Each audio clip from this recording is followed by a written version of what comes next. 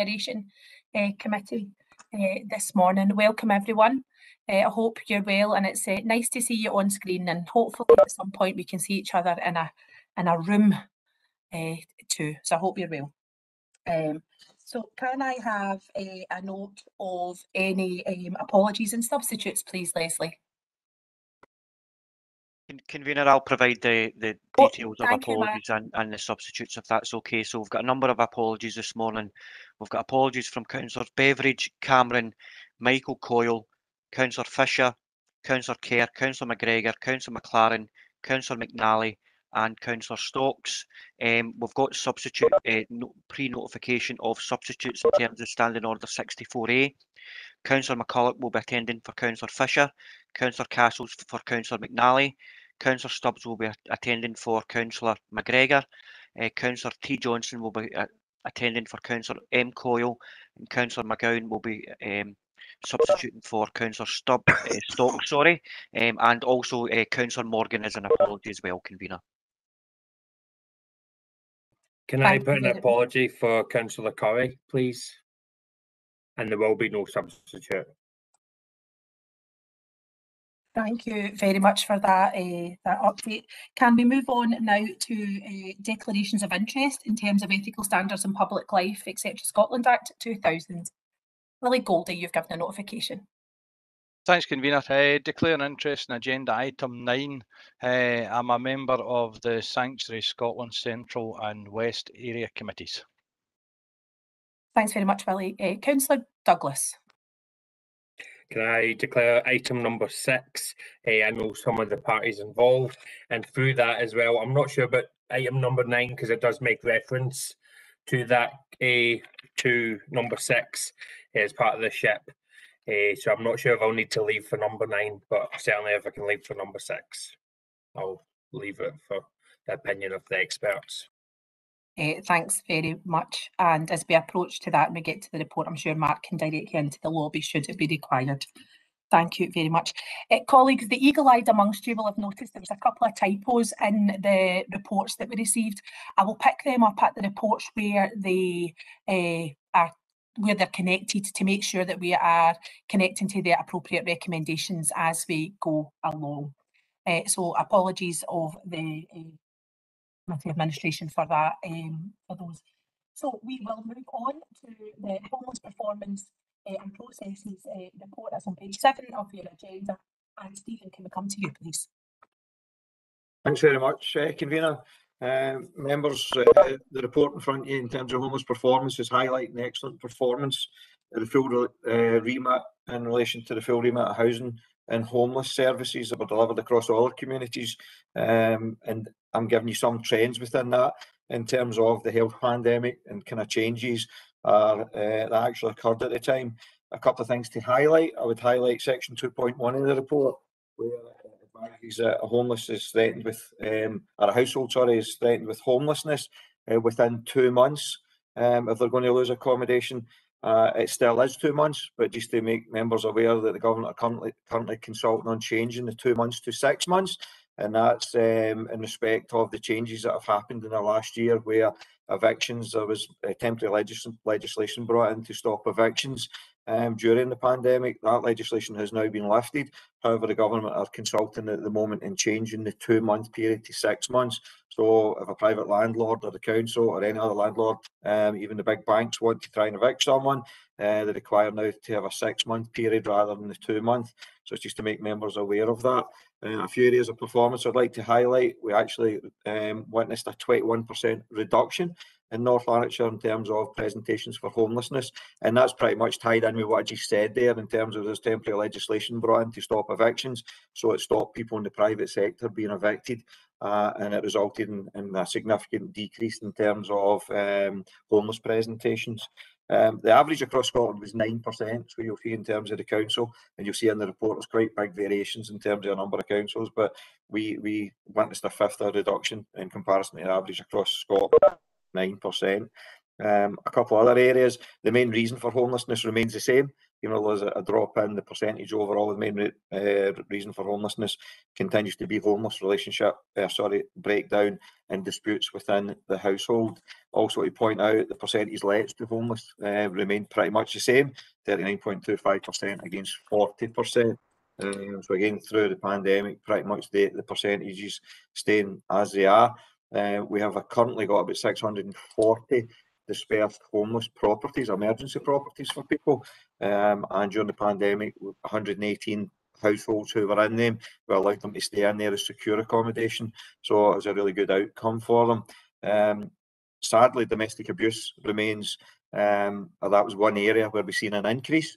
So there was an increase in domestic abuse during the pandemic, and a fair part of that, we believe, in terms of doing analysis, is because people are longer in the house, but there was a 2% increase in the proportion of reasons why people became homeless during that time. And again, that's what we're doing with the partners to see what we can do to help support.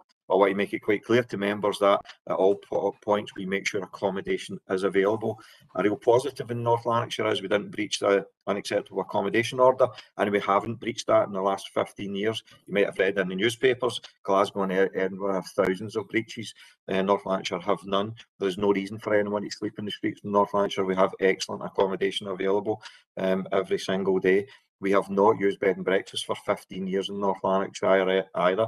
And that's pretty much the highlights, and happy to take any questions. Thank you very much, Stephen, and thank you for demonstrating and articulating the excellent practice of this authority in dealing with some of our most vulnerable people. Any questions? Bob Burgess, I see yourself is highlighted for a question. Yeah, thanks, Chair. Good morning, Stephen. Stephen, page 12, 2.7.3 on the tower strategy. Can I ask how many Gowthrapple tenants in that area were rehoused in new build in Wishaw? And just another one on top of that, is there some kind of report on the general effect that the emptying the towers is causing, if it is, in the general sort of house letting situation, if you know what I mean? Yeah, I can pick up the second one just now, Councillor Burgess. In terms of the overall impact, the percentage of lets that we make to the reprovisioning list, people who are, whether it's Gowthrap or other areas across the council who are part of the first phase, there was 1,700 households identified in the first phase for demolition. It was over a 5-year period. Accounts, if you take into account people sometimes find their own accommodation, move away, and sadly people have actually been into nursing homes or died. So out of the 1,750, there's 1,450 people we always kind of recognise we would require to house. Take that over the 5 years, it's just under 300 households a year. And we allocate 3,000 houses a year. So the actual percentage that goes to the reprovisioning list is about 10%. So 90% of the wider lets are still going to people on the general list, people on the homeless list, people on the transfer list. So the overall impact to the reprovisioning, it was done deliberately over a 5-year period to make sure it wasn't having a negative impact in the wider kind of housing list. In terms of the people from Gowthrapple who have been housed in, I'm aware of a couple, but I would need to come back to you fully to tell you how many for the Gowthrapple area were housed in the Dimsdale area, but I'm happy to get that information for you. Thanks very much. And just to encourage members that if you have a specific question about a specific locality, you can do that out with the committee. You don't need to bring that to committee if it's if you want to know that information. It just gives the officers the opportunity to have that to hand for you. I've got Councillor Castles next, please. Thanks, Chair. It's page 8, 1.4. It's about the mandatory collaboration across the local authorities, health and social care in the voluntary sector. Maybe it's early on to ask us, but how do you see that? What would the process for that be? What do you see what would be the advantage to our authority if that was a mandatory collaboration, given the difficulties other authorities have maybe compared to ours, or the progress we're making, just the process and what you would see could be some of the outcomes of that? Councillor Castles, we see the outcomes to be very, very positive. We're ahead of the game on this one. We have already started. We've previously brought reports to committee. So in terms of rapid rehousing and the overall collaboration with health, with social work and with other agencies, the process has actually started. And I've got to say the agencies have been excellent They always have been to a certain extent, but sometimes some are easier to get around the table than others. But in this occasion, the stats over the years are actually quite alarming in terms of homelessness, in terms of the percentage of homeless people who end up in A&E and the repeat offenders at A&E because of addiction and things.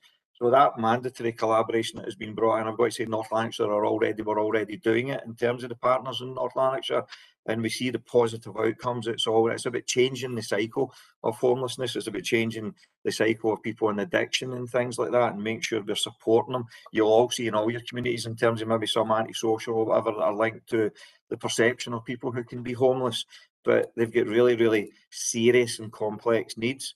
And the fact, I've got to say, again, within North Lanarkshire, although it's going to be mandatory, the government are going to be, but it's already in place just now. We've set up a team, health are involved in that as well, as is social work, as are other agencies, and it's working really, really well. And we're piloting it with just a small number of individuals just now, and putting real significant packages in there to support people. So it's already happening here. And I'd be happy to bring a report to members at a later date in terms of just what you're saying about the outcomes from that. But at the moment, it's very, very positive. Can I just ask a further question, Chair? That's excellent. Thanks for that. That's a really excellent point. I'm really interested to see that as well. But just in that other area, how do you see the mandatory collaboration across other local authorities?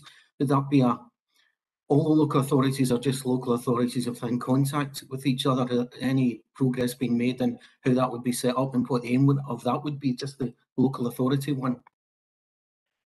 It's a tough one to answer just now, because some local authorities are easier to deal with than others, and I'm sure local authorities might say that about ourselves as well.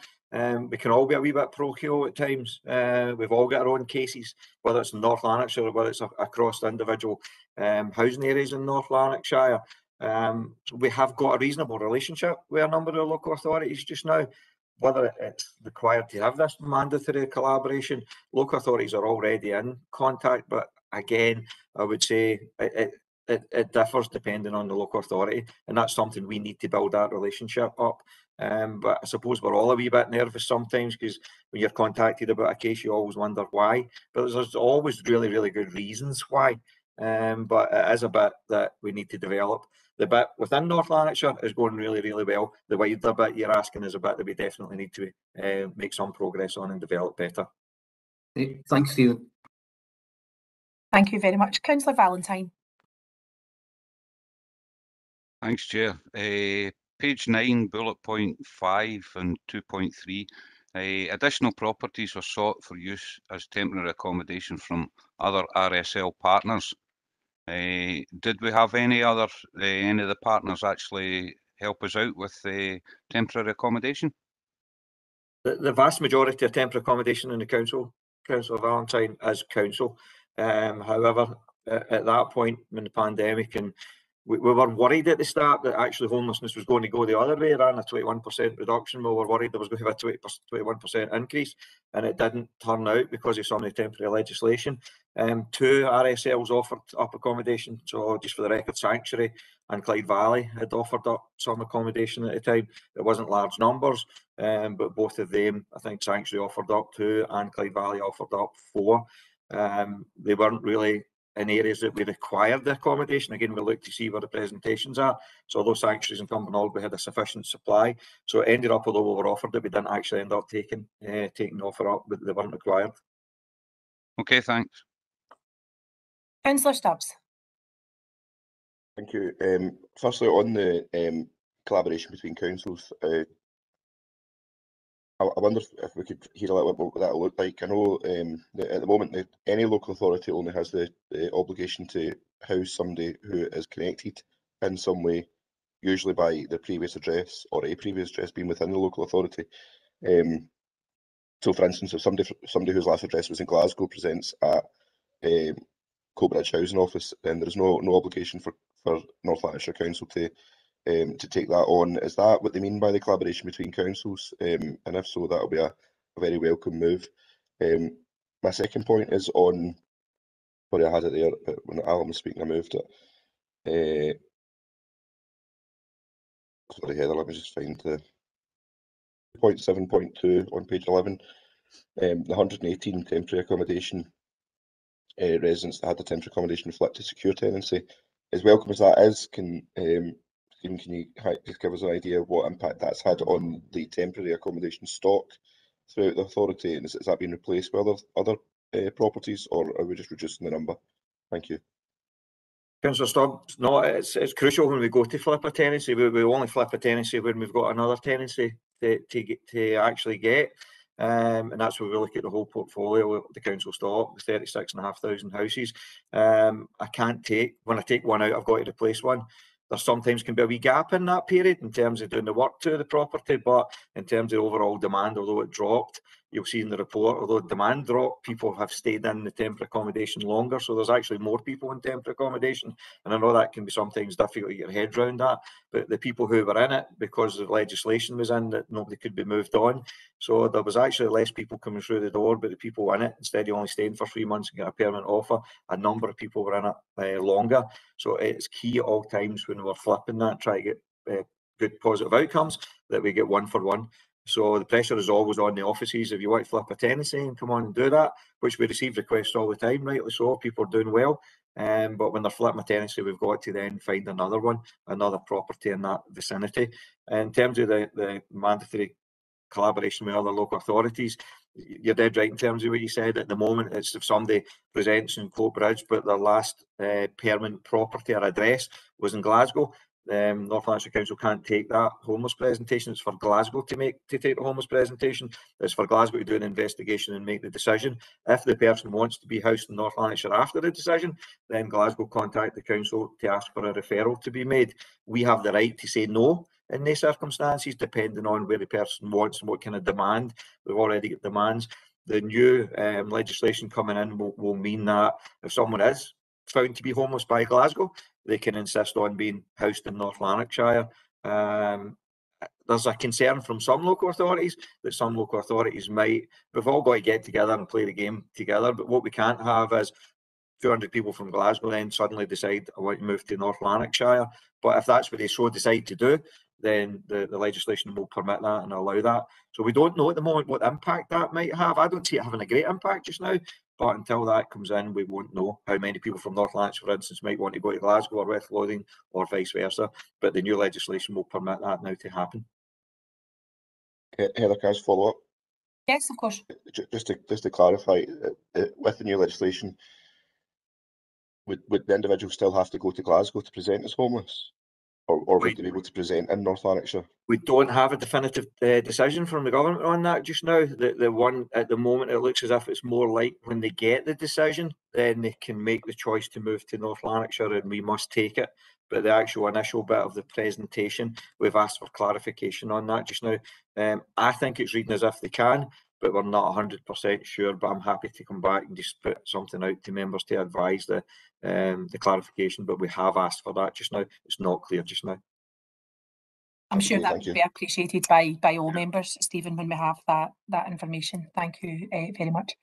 Colleagues, I've got no further questions on this report. Can we note this report, please? Thank you very much. I'm seeing thumbs up and head nods. That's always appreciated.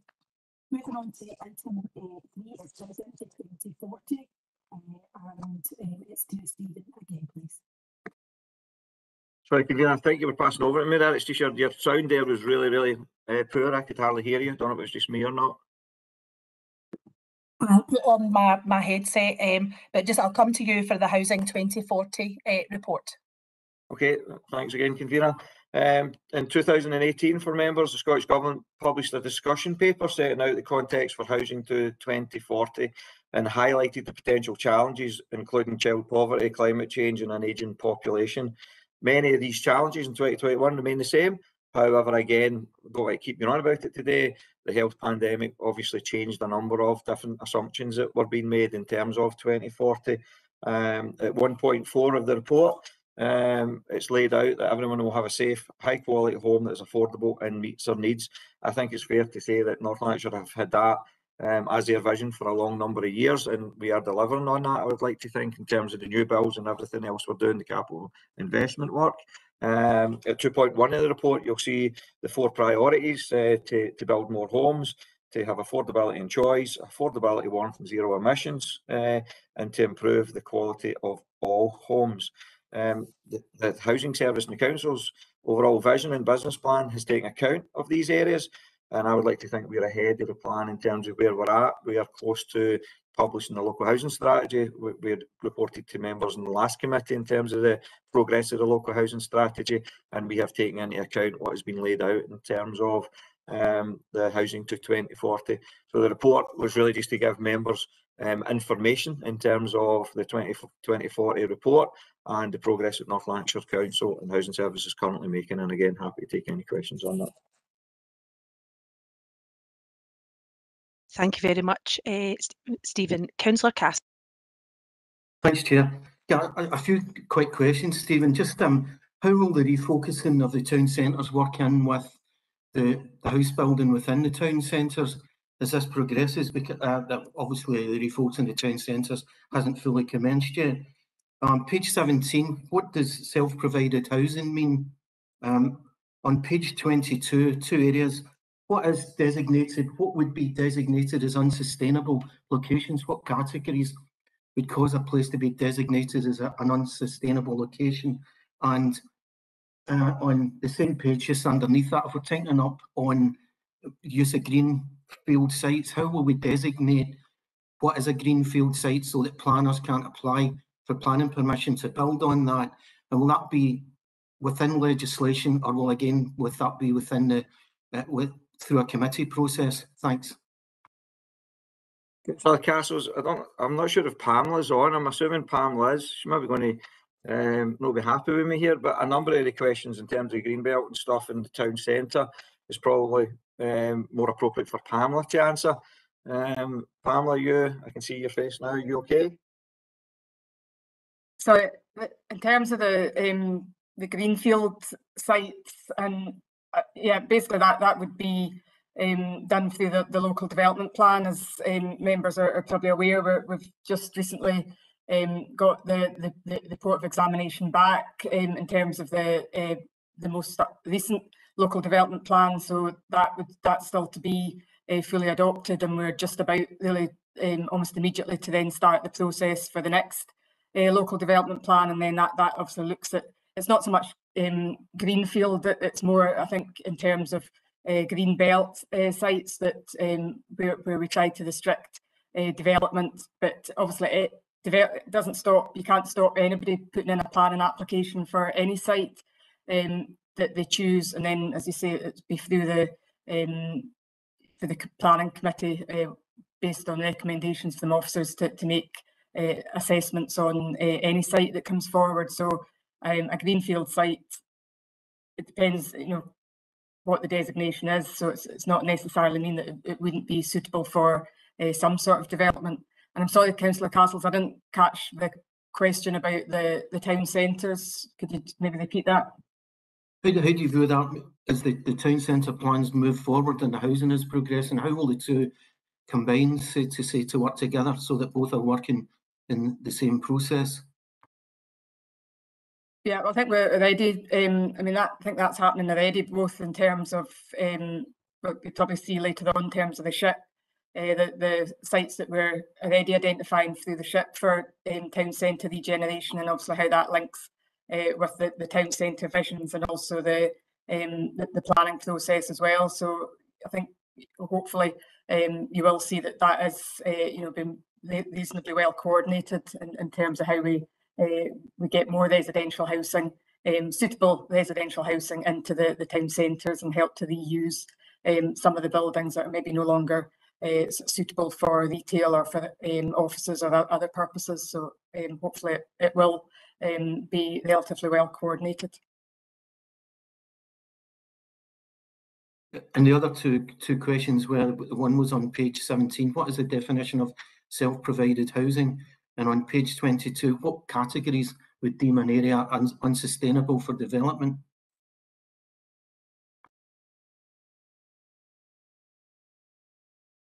Sorry, I don't know what the unsuitable for development, Stephen. I don't know. I'm not familiar with that. part I think of we the need to report, take. sorry. I think both. Sorry, Pam. I think both of them, the self-directed housing, would happy to come back to members just with what the actual definitions are. Councillor Castle's apologies for that. Thanks. I mean, I think ultimately the report is about aligning the North Lanarkshire ambition and housing quality with the aspirations of government as well. So part of this programme is new to us all, and as the information is evolving, reports will follow timely to committee as we progress. So we've got a number of recommendations on page 15. And can we note and agree those where it's appropriate to do so, colleagues? Thank you very much. Moving on to item 4, we're coming to Stephen now for the Scottish Housing Regulator report. Apologies, members, but you have me again. The Scottish Housing Regulator report, it's an annual report. Members will be aware that normally we actually are able to bring the report from the Scottish Housing Regulator. The Scottish Housing Regulator normally put out a summary document at this point that gives us some kind of information in terms of our performance in comparison to other councils. That has not happened yet, and the deadline for the annual assurance statement is the end of October, so it falls in between committee. Had we waited to the next committee, we would have failed, and it would have been a statutory breach by not signing the statement. So just to make that clear in terms of the reasons why the other report is not, the regulator has not actually published that yet. One real bit to highlight in terms of what we went back to the regulator, there was one area where we had to report a statutory failure. That was in terms of one gas safety check. So out of 34 or 33,500 gas safety checks, one went over the 12-month anniversary date. However, that was a household who refused to allow that council access in, and the person was shielding. We did everything possible to persuade them in terms of getting in as safely as possible, but they refused. We didn't want in these circumstances to go and do a forced entry given the circumstances. And when shielding was lifted in July last year, that service was carried out the first week in August, and the tenant was happy with that. So we've had to report that. My understanding from other councils are that significant numbers of these actually went over the anniversary date, but the council had to report the one. So just to make members aware of that. Thank you very much, Stephen. A full report with some excellent examples of the key measures that we've undertaken on an annual basis. Are there any questions on this report? I'm not seeing anybody in the chat bar. With that in mind then, can we note and approve the contents of the report and the ratification of the signing of the annual assurance statement, colleagues? Yes, thank you very much. Councillor Lennon, as we move to item 5, can I ask you to articulate your declaration of interest, please? Yes, Chair. My wife works for the service, so I'll not take part in any debate. Thanks very much. I'd seen it in the chat bar, but I know that the committee clerk always likes a reason given for the appropriateness of the declaration. So moving on to item 5, it's the tenant participation strategy. I'm sure you'll agree, colleagues, it's a full strategy document with some really interesting work within it. Stephen, can we come to you, please? Thanks very much again, Convener. As Convener said, the purpose of the report is really just to give members and committee an update on the progress of the tenant participation strategy covering the period 2020 to 2025. As a really comprehensive report, you'll see at the back in terms of the appendix with the action plan, very, very detailed. I think at the onset, what I would like to say is that the team have done an absolute fantastic job in the last 18 months under really, really difficult circumstances. When the health pandemic started in March 2020, the team kind of changed duties and actually started answering the calls in terms of the supporting people, organising food, dog walking, all sorts of stuff, or making deliveries to sheltered housing complexes for food. So that team actually kind of changed their remit, and they were an absolute joy. So they were. Nothing was a hassle for them at all, and they got out and right out into the community. So although they weren't doing their tenant participation job, they were actually doing pretty much what you could say was even better in terms of supporting the community during that period.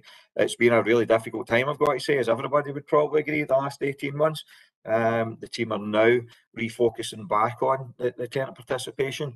We are getting lots of inquiries and lots of to start attending meetings again. The meetings we have been doing tenant participation, we've been doing meetings, have been virtual, so we continue the couple of wee items that didn't happen. You'll see red on in the action plan is the scrutiny work. So we've all the tenants have always come in and did scrutiny, whether it on the repair service or on the service, the allocation part, that had to stop. So we're now looking at starting that again. We're looking at starting the walkabouts, we're looking at starting the chairperson meetings, but physically starting them is what I'm saying. Up to now, the team have been back actually carrying out virtual meetings with the tenants, and at the moment it continues to go really, really well. So the action plan's there. It's an area of the business I think we have developed over the last 20 years. We have nearly 70 tenants associations across, and most of you will be aware of a number of tenants and residents associations that contact yourself. They do a fabulous job out there, and they work really, really closely with the TP team, and it's certainly an area of business I'm really proud of, and happy to take any questions. Thank you very much, Stephen. I would like to put on record thanks to the TP team and the way in which they've reached out and stayed in touch with the tenants and residents associations across the authority during the pandemic, because many of the tenants and residents associations themselves have either had to mothball their approach or have completely diversified into community support organisations beyond that housing. So it's been wonderful to hear and see the work that's been done. So really thanks and my congratulations to them for their efforts. I don't see any questions in the chat bar at the moment. So can we note the recommendations on page 41, colleagues? Thank you very much.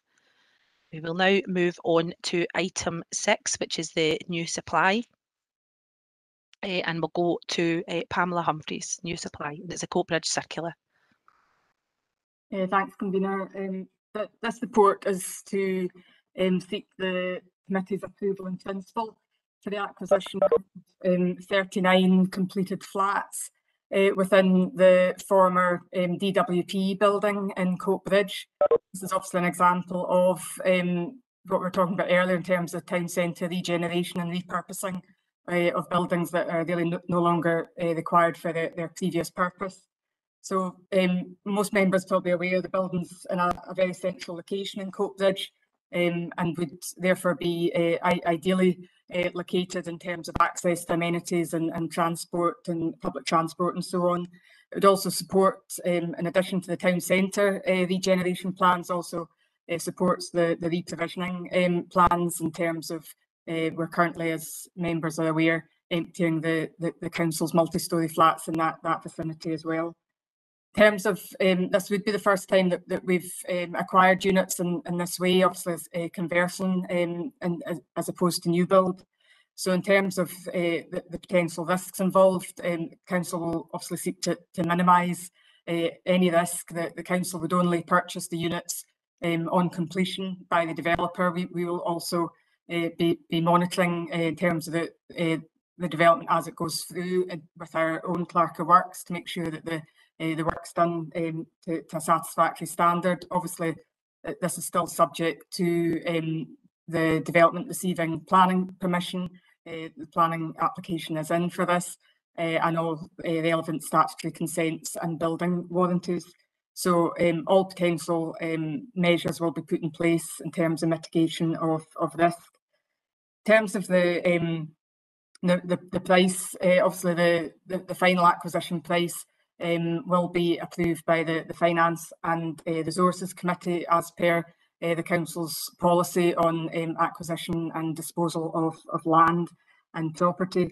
The purchase price that has been agreed is obviously slightly higher, as members can see, than what would be assessed as being the open market value. So in effect, what if you were buying a flat in this building, what the current market value would be estimated to be, but the price does obviously reflect what the current development costs are that would be associated with the development, and indeed to bring the development to the council standards.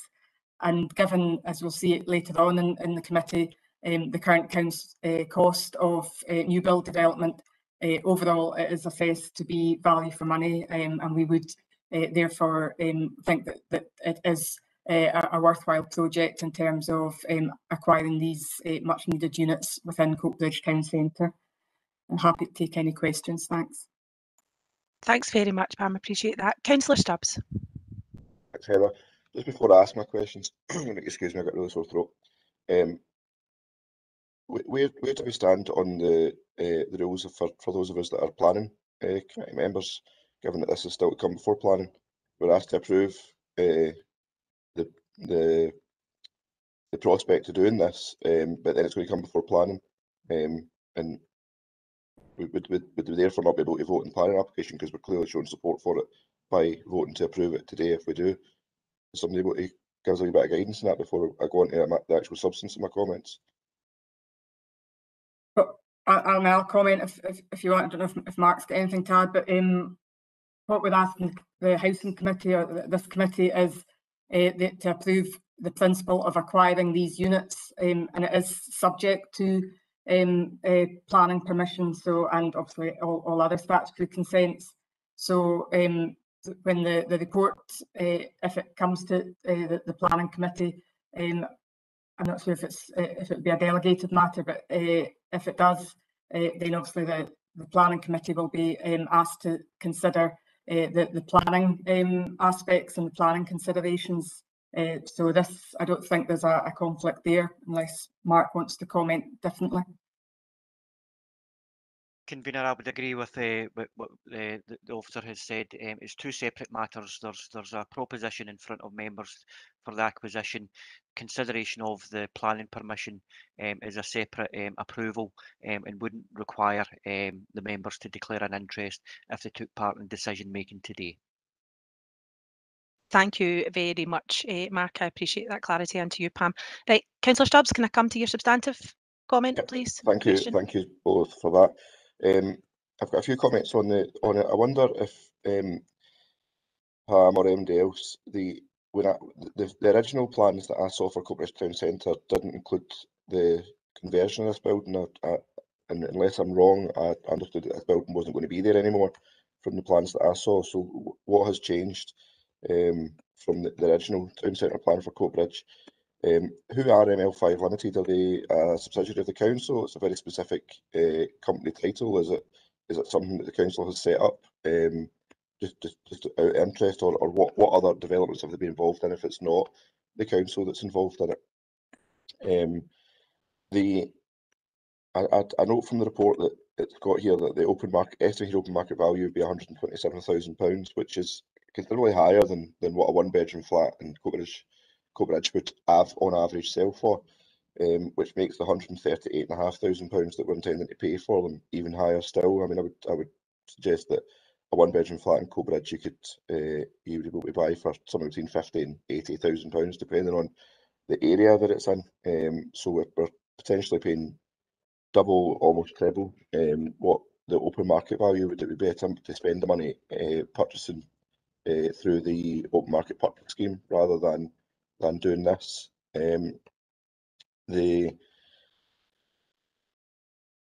Heather, I've went and forgot my fourth point, so I'll leave it there.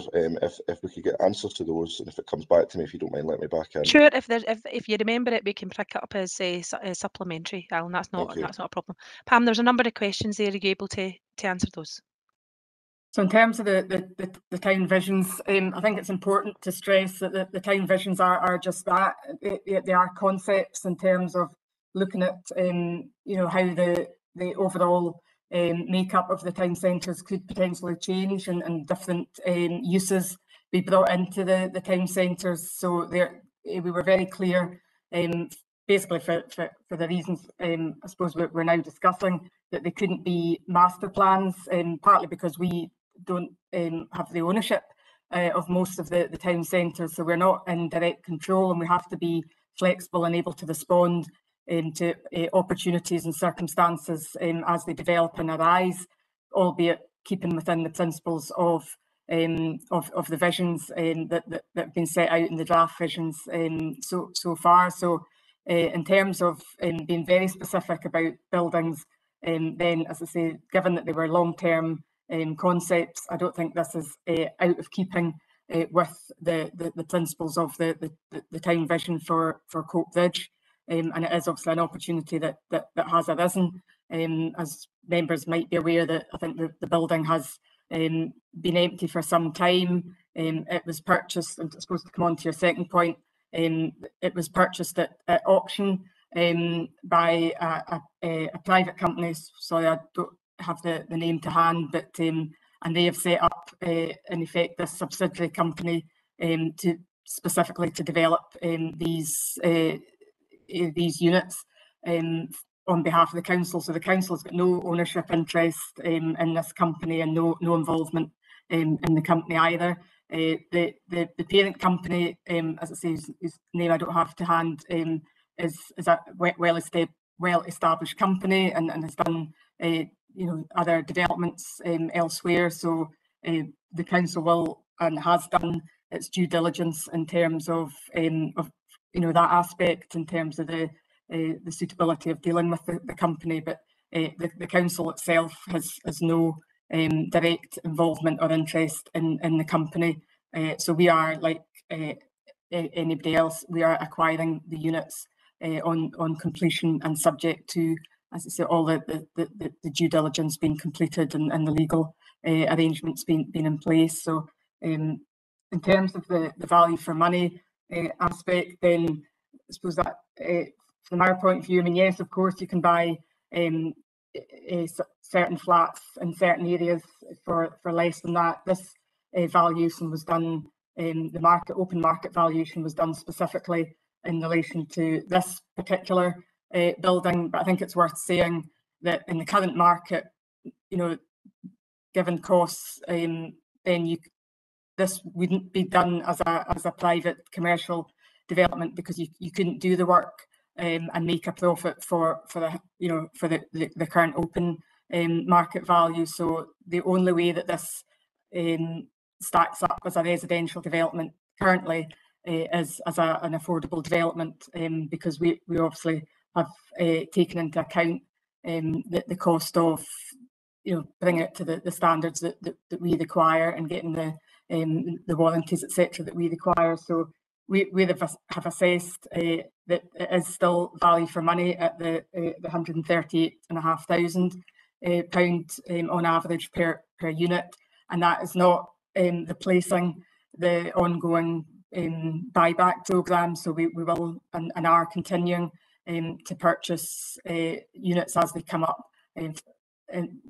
often within mixed tenure blocks and so on. So as committee be well aware, we report to committee on a regular basis on that. So this isn't in the place of, this is in addition to, and I think from consultation with Housing Solutions colleagues, the view is that this would be a welcome additional stock into the council's housing stock in Coatbridge. So hopefully that's answered the 3 points. And Pamela, I think the company name was Spectrum 360. I remembered it. Took me back to my ZX Spectrum days as a kid playing on my computer. So that's how I remembered the company name. So that's who did the emails. Alan, did you remember your final point? No, I can't remember it, Heather. Only if you, thanks for letting me back in, only to say that I very much welcome the development. I just hope that the council's not getting ripped off. That's my only concern. But it's a good sized building. It's not very old, in a great location, so they'll make great homes. Well, due diligence will be processed all the way through. Councillor Docherty, I can see you waving. I'll come to you next, and then I'll come to Councillor Valentine. Councillor Docherty. Pamela, can you tell us when you envisage the start of this conversion and the completion of the conversion? So I was struggling to hear you. I think you're asking when we think it would start. I mean, clarifying start and completion dates, if you have any idea. Yeah, thanks. So as we've said, it is still subject to planning permission and them getting the other consents in place. But and obviously us then concluding the missives with them. So there's a number of stages still to be gone through. But assuming that all goes smoothly and as planned, I think the earliest probably work would be starting would be early in the new year, and I think the timescale that we've been given is in the region of 12 months. So I think everything's a wee bit uncertain at the moment in terms of timescales for construction work, but that's broadly speaking the timescales that we've been given. So it could start early in the new year and take approximately 12 months. Thanks very much. So start in 22 and finish in 23. That's in a nutshell. Councillor Valentine. Thanks, Chair. A couple of questions on 2.3 on page 56. A project consists of 39 flats and mixture 1 and 2. 2 wheelchair flats included in the housing mix on the ground floor. Now, I would have thought that we'd be including more than that, because we're looking at town centre stuff here. We're looking at elderly or infirm or whatever people having access to the town centre. Surely we should have more than 2 within this complex that are wheelchair flats, wheelchair acceptable flats. So that's point 1. The first bullet point, specifications, house and varied needs. Gas boilers and new metal roof. Now, I'm under the impression that new gas boilers are going to be phased out in the near future. Are we providing gas boilers for a new build? Basically, that's a new build. You call it conversion, but it's never been housing before. So, in my opinion, it's a new build. So, can you take up the point of gas boiler and a metal roof? Now, is that purely because of the structure of the building? Because a metal roof doesn't sound very eco-friendly to me. Thanks. Thanks, Alan. Pam. Thanks. I'll maybe take the wheelchair point first. So in terms, obviously, with it being a conversion, there are limitations, as you can imagine, in terms of what can be done within the footprint. I suppose the most important point you mentioned yourself was that all of the flats will be housing for varying needs standard, so which basically means wheelchair accessible. The wheelchair, specifically wheelchair flats, are obviously bigger in terms of circulation space and more suitable for permanent wheelchair users to live in them. The flats also will have lifts, so that there will be lift access. So I would argue that the flats are suitable for people, maybe some older people and people with some mobility issues, because there will be housing for varying needs, and that that there are lifts there.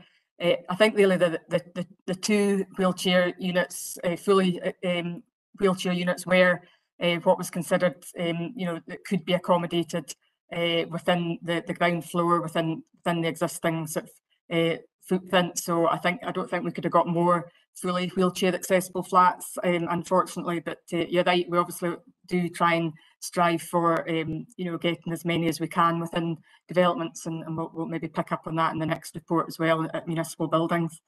In terms of the metal roof, yeah, I believe, and I don't know all the technical details, but yeah, I believe you're right in terms of that is the most suitable structure.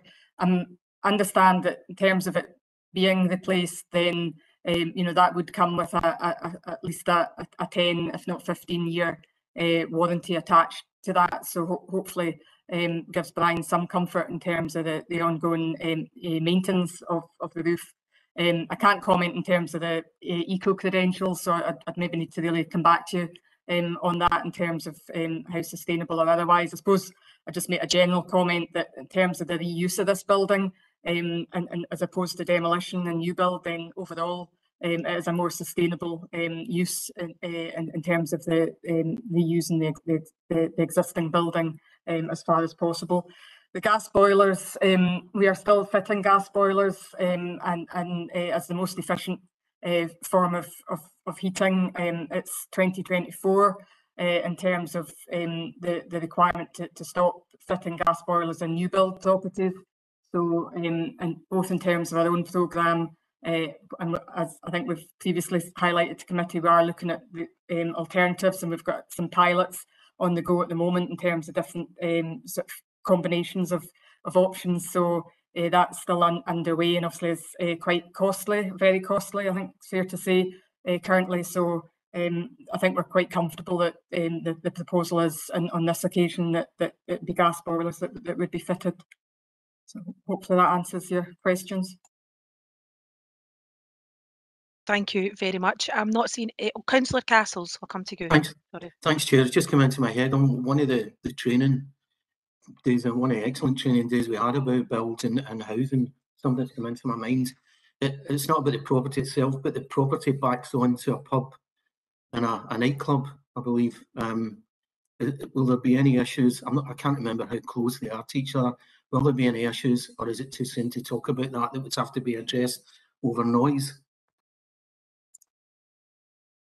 Yeah, thanks, Councillor Castle. So that is obviously one of the considerations in terms of the planning application, and in fact I think the most sort of recent development is the submission of the noise impact assessment. So yes, I suppose the short answer is that they need to consider all of the noise sources, so the road, potential other neighbouring uses, and obviously the location of the sort of Asda supermarket and the deliveries. So all of those issues are being taken into consideration, and I suspect, or I assume that will include probably looking at the glazing and different the placement glazing. It's also likely that because this is a town centre development, that the council will consider a sort of windows closed policy in terms of looking at the standards that will be applied. But obviously that is currently, I think, subject to consideration by our pollution control colleagues, and they'll come back with their comments and recommendations, and that will, as you say, be part of the planning assessment. Good, thanks. Thank you very much, colleagues. We have got the recommendations outlined on page 55. Can we agree to approve and note them as is appropriate?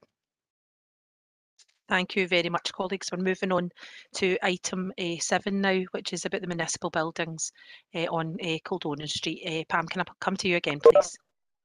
Yeah, so hopefully another good example of the use of buildings within our town centres, and obviously this report has, or this proposal has been considered by a committee previously, but this report is providing details of the outcome of the consultation that was carried out in terms of the proposed change of use of the municipal buildings from council offices to residential as accommodation as part of the council's new supply programme, and also the retention of some elements for office accommodation in terms of the council chambers and committee room. The consultation was required to be carried out in accordance with the Community Empowerment Act, and that's due to the building having what's known as common good status, which means that we, the council, in terms of being able to use it for other purposes, would have to petition the Court of Session to get that change of use agreed. And as part of that process, there was a requirement, as I say, to carry out this consultation. So as outlined in the report, the consultation was undertaken, including the consultation with the community board members for Coatbridge, and there was 5 responses received. 4 were supportive, and 1 was not supportive and wanted the building retained as council headquarters. The various comments were also received, and the proposed responses to those comments are also set out in the report. And if approved, then those responses will be published and also sent direct to the people who raised the comments. So basically, I think given that the general support, or certainly no strong opposition to the proposals, it's now proposed that the council will proceed to petition the court to seek approval to change the use of this common good asset and move forward, hopefully with the proposals for the conversion of Kildonan Street. I'm happy to take any questions, and I think Fiona's also on the call if she needs to answer anything from a legal perspective. Thanks very much, Pam. I appreciate that report. Councillor Stubbs. I mean, everybody knows my opposition to this proposal, but accept that I might be part of a minority.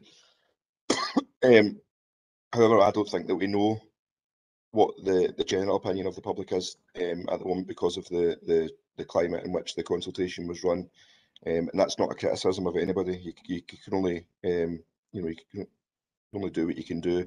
Nobody can determine the climate that's going on. Heather, we do have an amendment. I do have a couple of questions before the amendment's put up, and then I'll speak to that if that's okay. How often do we go to the Court of Session to overturn contracts like this, where an historic building is gifted to the people of Coatbridge or any other town in North Lanarkshire, and we go to the Court of Session to do away with the wishes of the individual or the family who bequeathed that to the people? And what is the cost of going to the Court of Session to doing that? If I can get those two answers, just because I don't see it in the report. I've not had them before, and then I'll ask Mark to put up the amendment if that's okay, Heather. Councillor, I can answer that. First of all, on the costs, what we've been advised by Council is that we're looking, if there's no opposition and all procedural matters are straightforward, we're talking just up to about £11,000 plus VAT. That's where it's not opposed.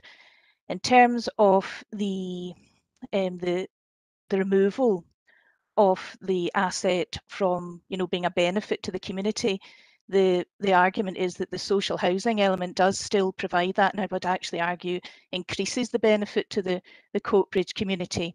But in answer to your question about the Court of Session process, it is actually a very rare procedure, and that's why we've taken Council's advice on the matter, and I'm happy that we're complying with all the the legislative requirements.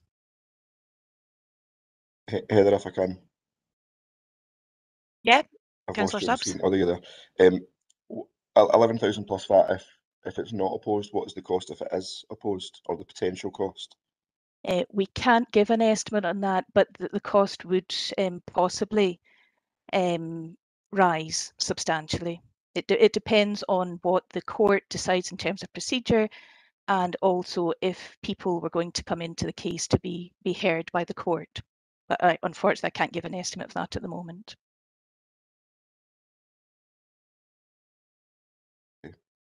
There are no other questions in the chat bar just now. Councillor Stubbs. Yes, thank you. Mark, do you have a note of that? Are you circulating that to members, or are you sharing it on screen? Yeah, I'm going to share it on screen, convener. I'm just bear with me. It's not allowing me to share content. Just a wee second. Leslie's going to email it to elected members just now. Leslie, if you can do that while I just look at my to get it up on the screen. Just bear with me. Yeah, I just want to make sure members have got enough time to Yeah, read absolutely, absolutely.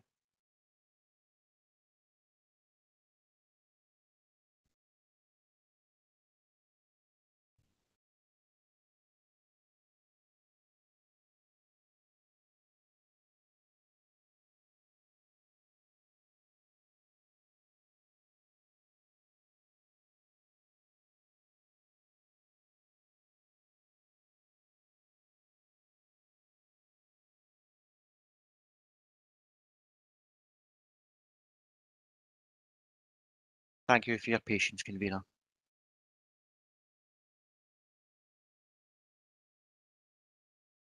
Just for the admin, Heather, it'll be Tracy Carricker that seconded it, rather than Alan. Thank you.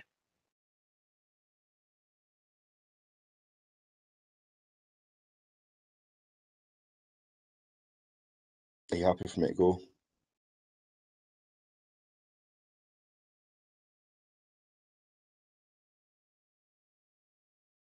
I've got 3 points on this. Is there another bit to go scroll down, Mark? Is there more points on this amendment? No, this is it.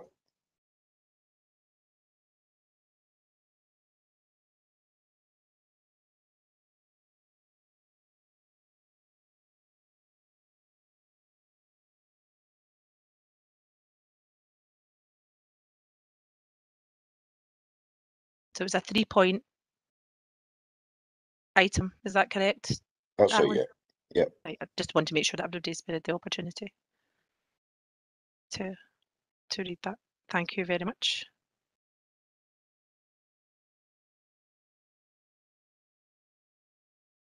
Alan, would you like to move your amendment?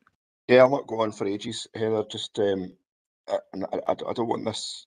I don't want this to appear as any sort of political manoeuvre or anything else. It is simply about making sure that we are doing all we can to gather the opinions of the people of Coatbridge before we make a final decision on an historic building right in the centre of the town. The main point is that the consultation was run during a full lockdown. People really weren't concentrating on things like that.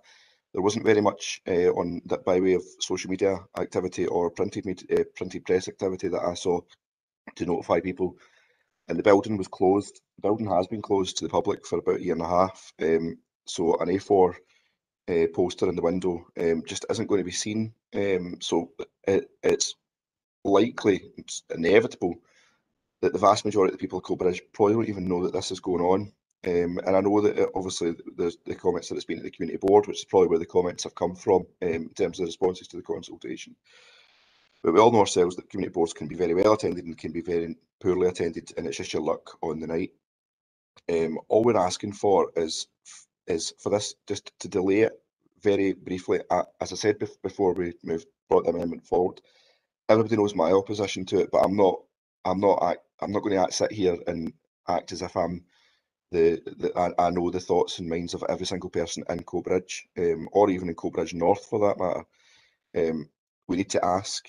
We need to do a neighbour notification where we can in the immediate vicinity around about the town hall, and we need to put more on social media and printed press, and then go back to the community board with a much more clearer, more clearly advertised discussion that the town hall is potentially going to be turned into housing. And ultimately, if the people of Coatbridge want to respond in favour of it, then that's the right decision. But I think that we have to ask the question in less difficult times than what we were in when everybody was locked in the house and not able to go about their ordinary business and concentrating far more on other things than the future of a building in the centre of Coatbridge. So the amendment itself, it speaks to its own aims. It's got quite specific requests on how we go about carrying out the consultation. I'm not asking for it to drag on for months and months and months. This could all be done within the next cycle and it brought back to the next housing committee for a decision based on any responses that we get. And I'd be very grateful if members would support the amendment. Would your seconder like to speak to the amendment? Thanks, Heather. Sorry, I've got my camera off because I'm having some Wi-Fi issues here. I think Alan basically spoke well to the amendment.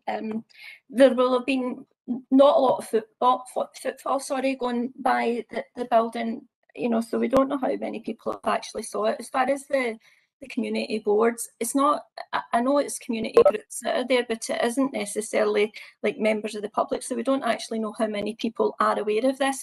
And I think as Alan pointed out, he didn't see quite a lot of information on social media and such, and Alan, he's obviously an elected member for that area and didn't see it, so we really don't know how many actual residents of Coatbridge North saw it, never mind the rest of Coatbridge. So I think it's just given a wee bit more time just to allow more consultation, allow more people to know, to be aware that this is a proposal. Thanks. Thank you very much. Colleagues, it would be my intention to move the paper as it's written, because this committee has already afforded this development or potential development in principle approval. There has been social media and print press and poster notification across the community. That in no way prevents any community group articulating a view at any part through the statutory consultation processes, through planning or in other channels.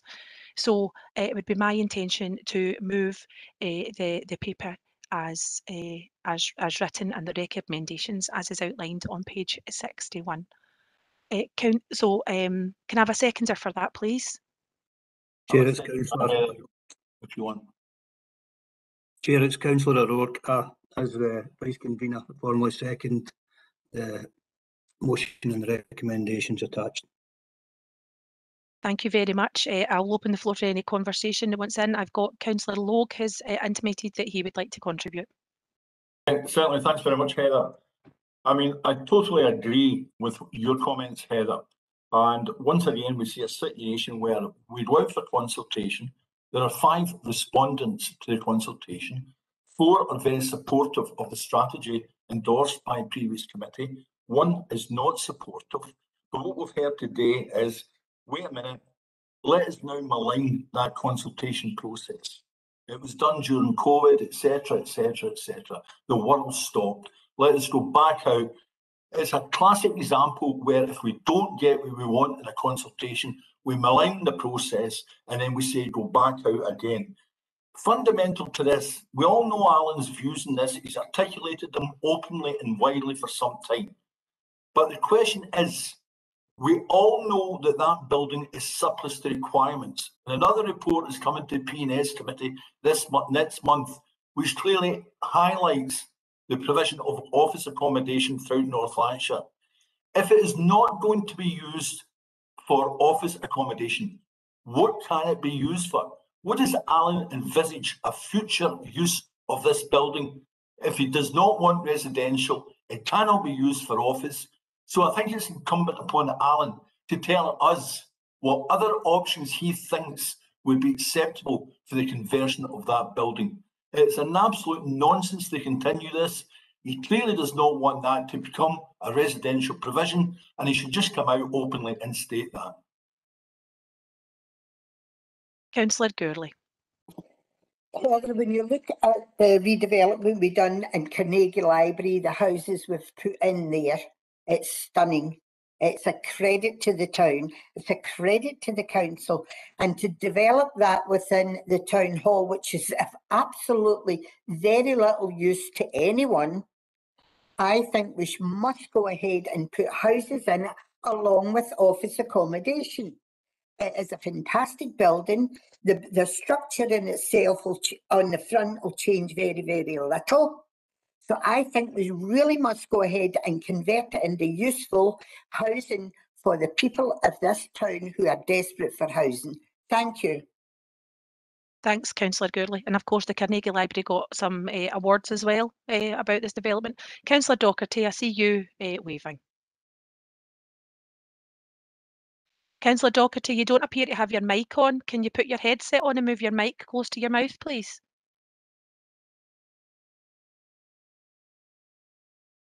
Can't hear you, Kevin. Move your mic close to your mouth. Can I hear you? Yeah. Chair, this building's been empty now for over a year, and the longer it lays empty, the more attracted it is to the vandals, and we don't want to turn this beautiful building into an eyesore. And I think the quicker we start doing something with it, the better. So I would move with the motion. Thanks very much, Councillor Docherty. Councillor Lennon.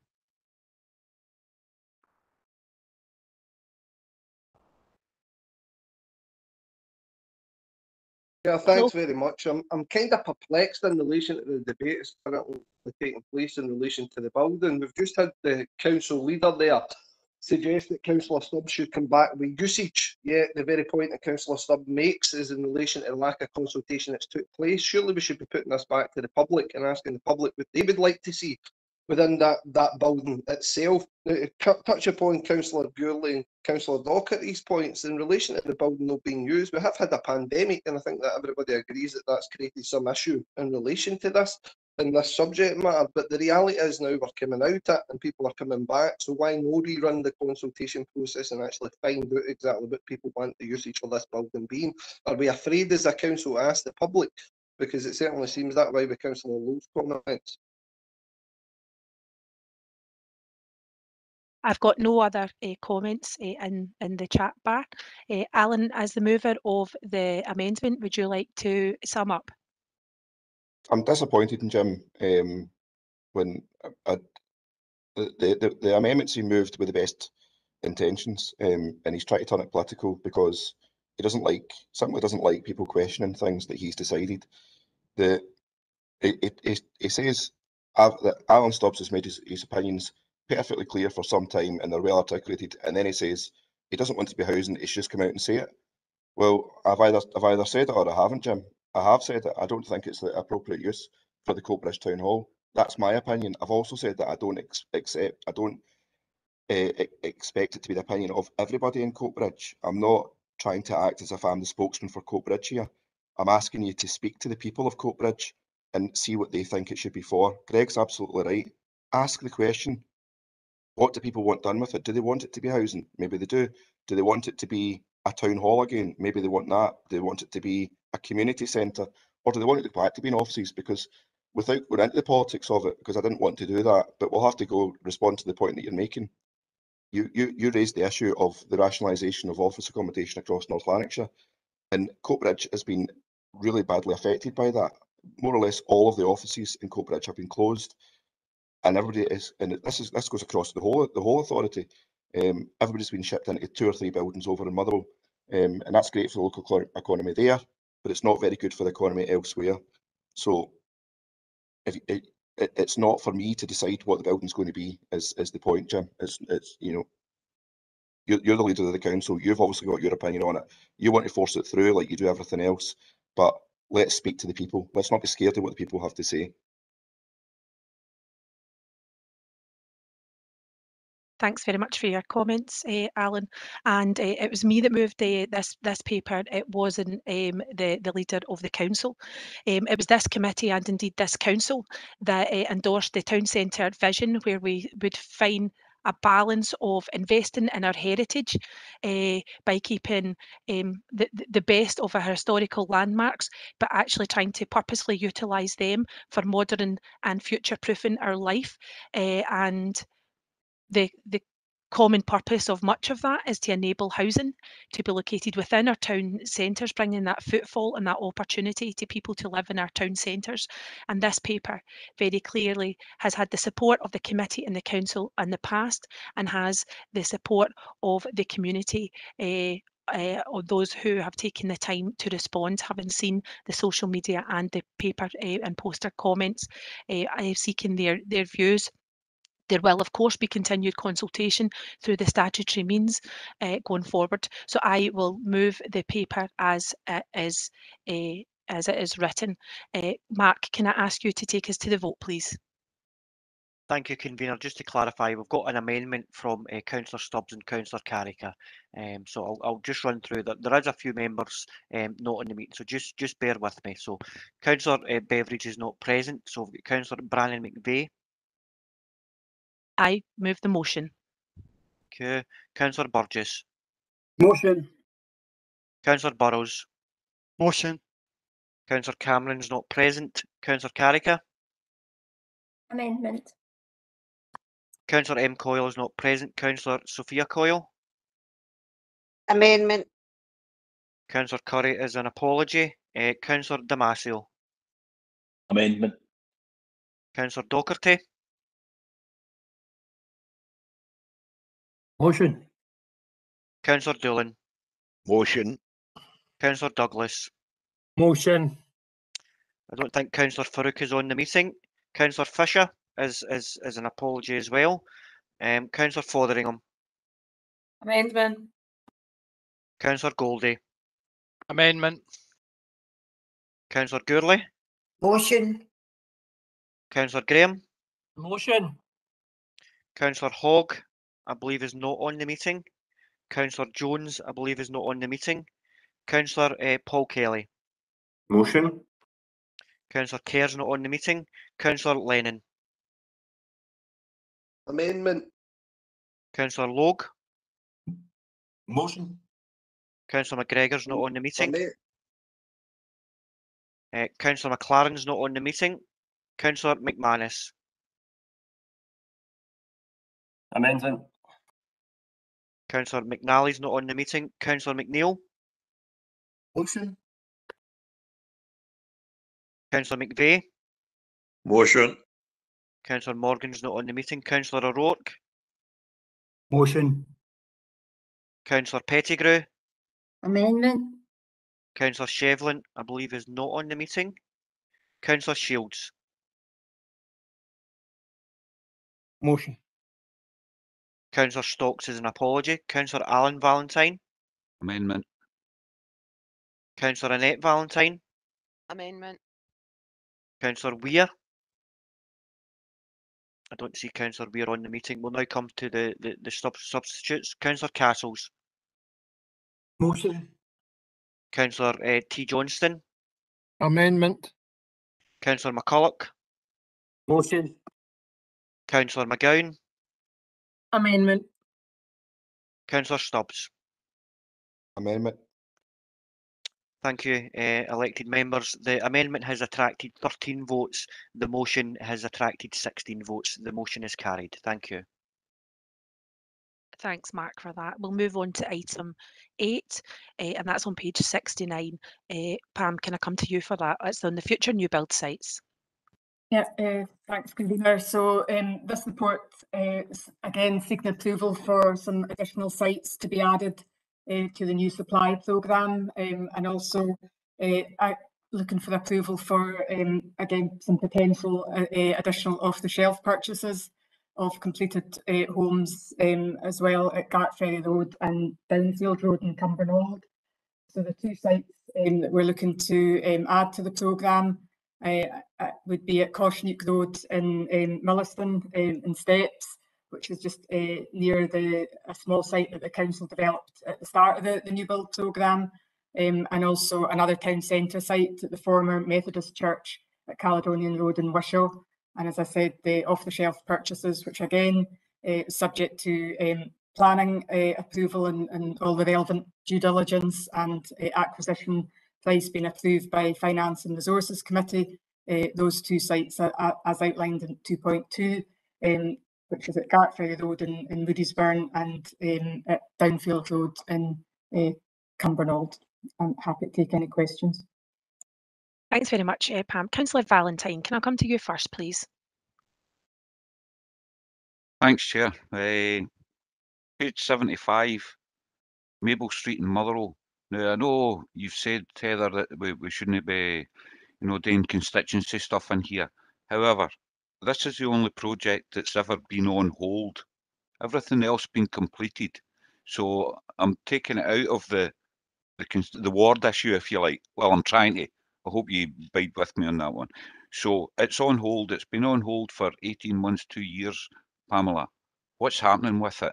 And please quash the local rumours that it is becoming a Sainsbury's or Tesco, what do you call them? Small ones.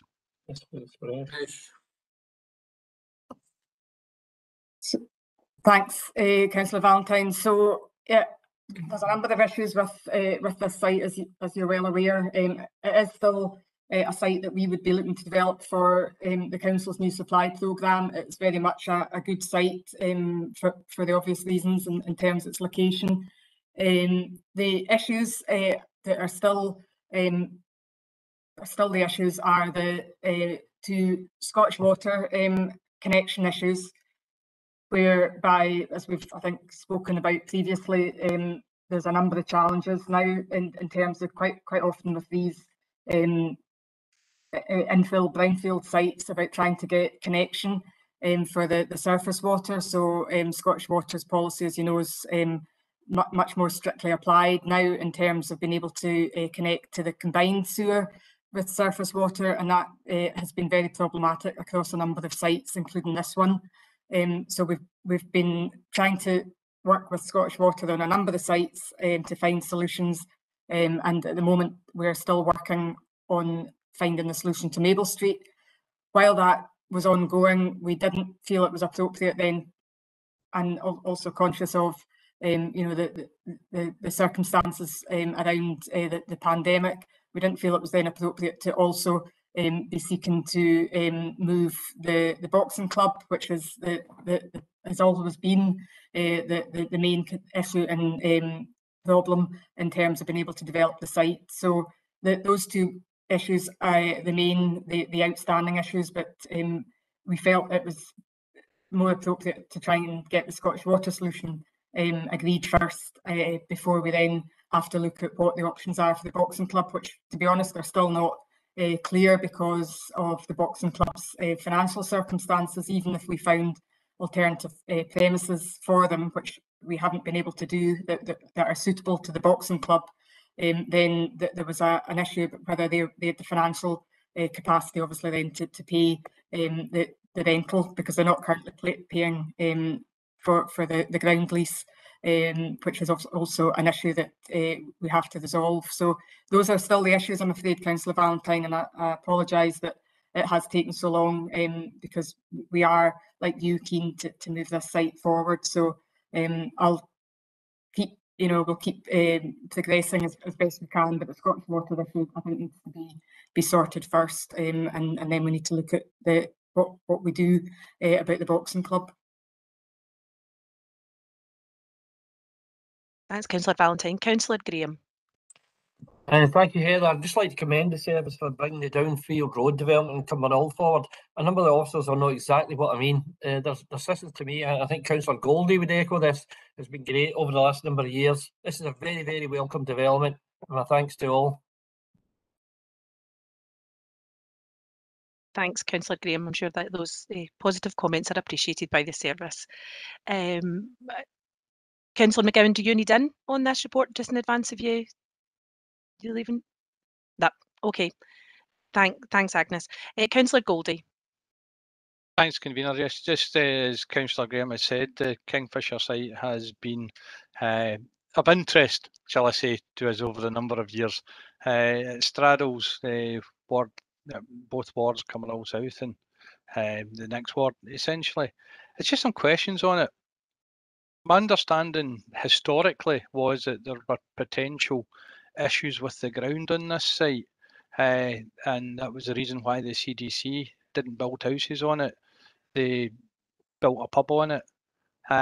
Subject to planning permission, if there's found to be issues with the ground on the site, essentially, how does that fall? I take it there would have to be ground improvements done. Would that fall at the cost to the council or to the developer? And it's just the fact that, and I note that it's going to go to the Finance and Resources Committee, the fact that we're committing to buy if planning permission is granted, are we sure that we can get a reasonable price on it? There's just a wee bit of concern on that we look to be buying the whole development subject to planning permission. It's just if the planning permission fails, does it essentially mean that it doesn't go ahead? And if there's ground issues on the site, who would pay for it? Thanks, Councillor Goldie. Pamela, can you answer, Councillor Goldie? So thanks. Yeah, and I mean, I suppose the process for these off-the-shelf purchases has always been a wee bit, try to get one step at a time. And this committee, I suppose what we're asking is approval in principle in terms of, is this committee comfortable or supportive of these units potentially coming in to the new supply programme? And then the other stages of the process, as you've outlined, the development would have to get planning permission and all the other consent as part of the planning permission process, and the consent process, as you say, is around site investigations, any other environmental reports and so on. So and that is all on the developer. That obviously the advantage, if you like, of off-the-shelf purchases is that the council's only obliged to purchase the houses on completion, and obviously to all the relevant standards and with all the certification in place. So you know, that's to sit comfort from that point of view. And equally, as you say, the price, ultimately we have to be comfortable that the price represents value for money. So and that the council's processes, that gets approved by the Finance and Resources Committee. So it is a wee bit you know, different stages to go through. So I suppose at this stage we are still just asking for approval in principle if we can get all these other things to stack up, and that includes, as you say, planning and the price. So it's, I suppose it's not an absolute certainty that this will definitely happen, but we would be, if everything else can work through, then we would be keen, I think, to bring these units into the new supply programme. Thanks, Convener. Just happy that the appropriate process will go through, and with that, I'm content. Thanks. Thank you very much, everyone. I've got no further comments, but I think it is worth noticing in the executive summary, you know, there's 833 new build homes being completed and 339 are in development. So we're making substantial progress, and I'm sure we all welcome the new sites being added to the list. So can we approve the recommendations that are on page 69, please? Agreed. Thank you very much. Moving on to agenda item 9, it's the Strategic Housing and Investment Plan, the SHIP for short. Pam, can we come to you, please?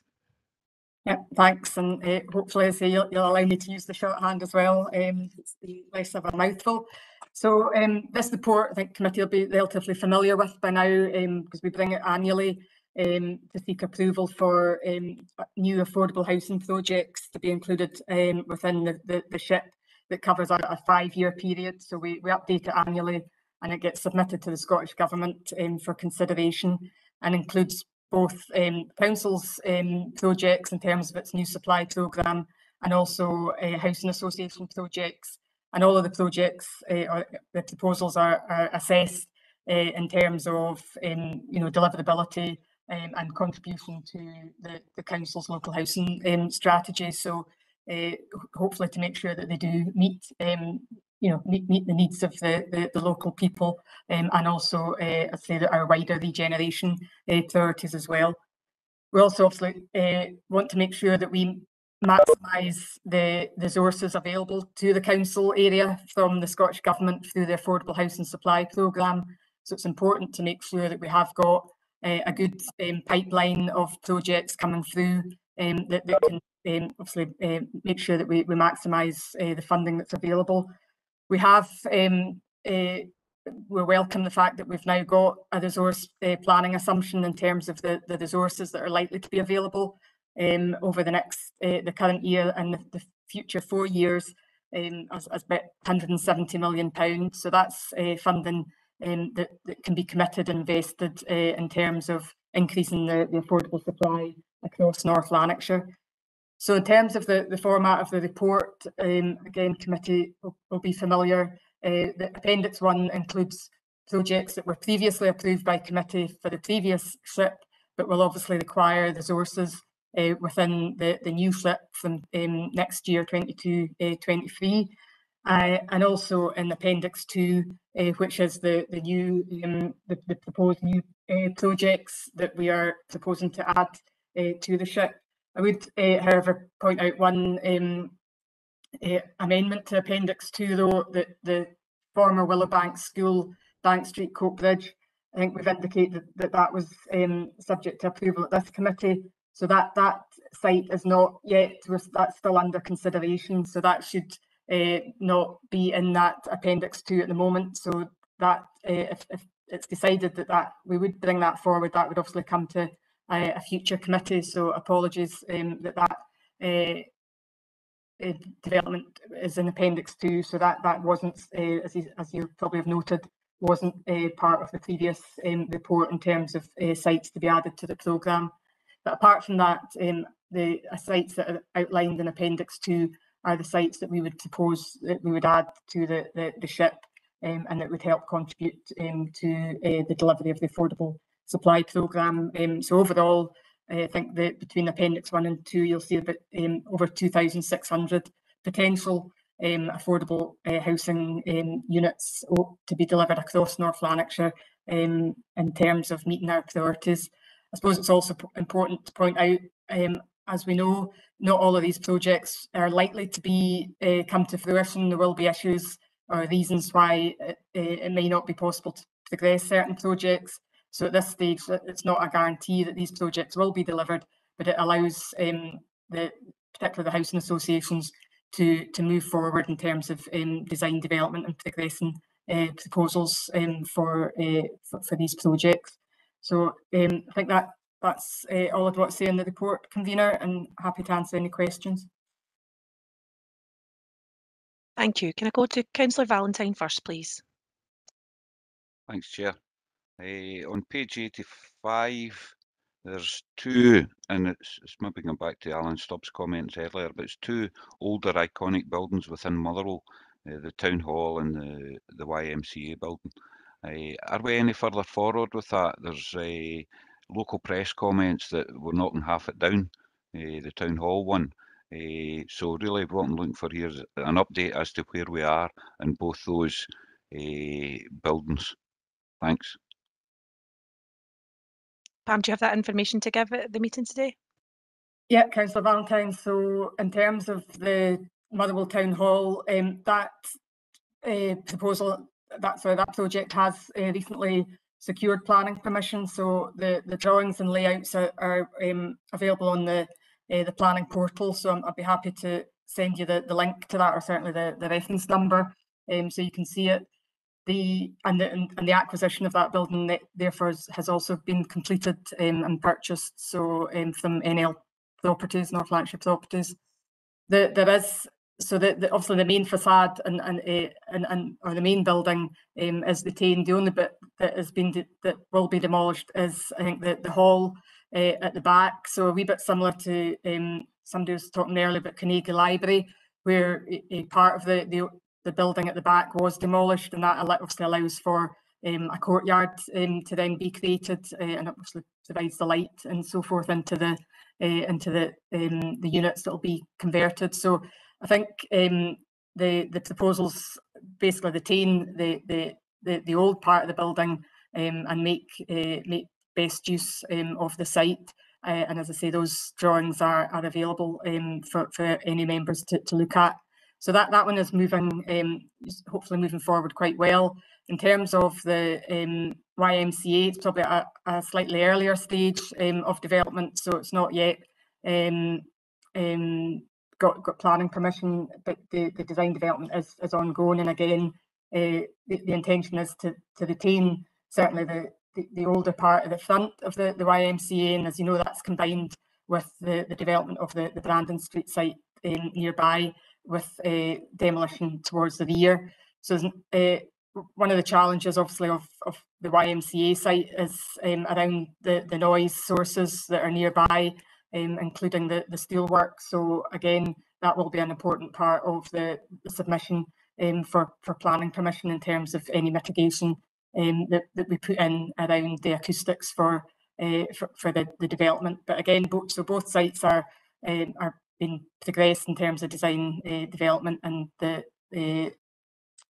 Motherwell Town Hall site has now got planning permission. So hopefully that answers your question, but happy to provide any further information if you want.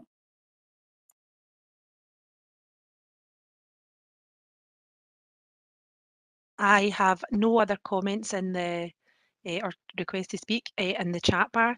We've got an important report before us here, colleagues, so we've to note and approve this with the exception articulated by Pam about Willowbank. So can we approve and note those recommendations, please? Yes, thank you very much. Moving on now to item 10. Colleagues, you received an updated report along with your papers that just gave some updated information. Cameron Barr, can I come to you, please, to speak to this report? Thanks, convener. The purpose of this morning's report is to seek committee approval to further extend the current repairs and maintenance arrangements with the Scottish Veterans Garden Association, which has been in place since May 18. As a previous extension was approved in February 20, which will expire this month. The further extension would give a review dates of the 31st of March 2022, with a further option to extend that by another year into 2023. So we're seeking approval this morning at committee to put that proposal in place. Is there any comment on that, colleagues? Are we happy to approve this? Happy to approve. Thank you very much, colleagues. Moving on Sorry, to... Chair, I just put one in there. Oh, Just my a wee- apologies, Alan, in you come. Just a quick question. On the original paper, we were talking about going on to January 2024 on this, and now we're cutting that back. There doesn't seem to be any issues with the maintenance of these buildings, and it's all going smoothly. I was just asking why it's cut back from 2024 to the earlier one here, I think is the 31st of March 2023. Thanks. Thanks. Cameron, can you respond?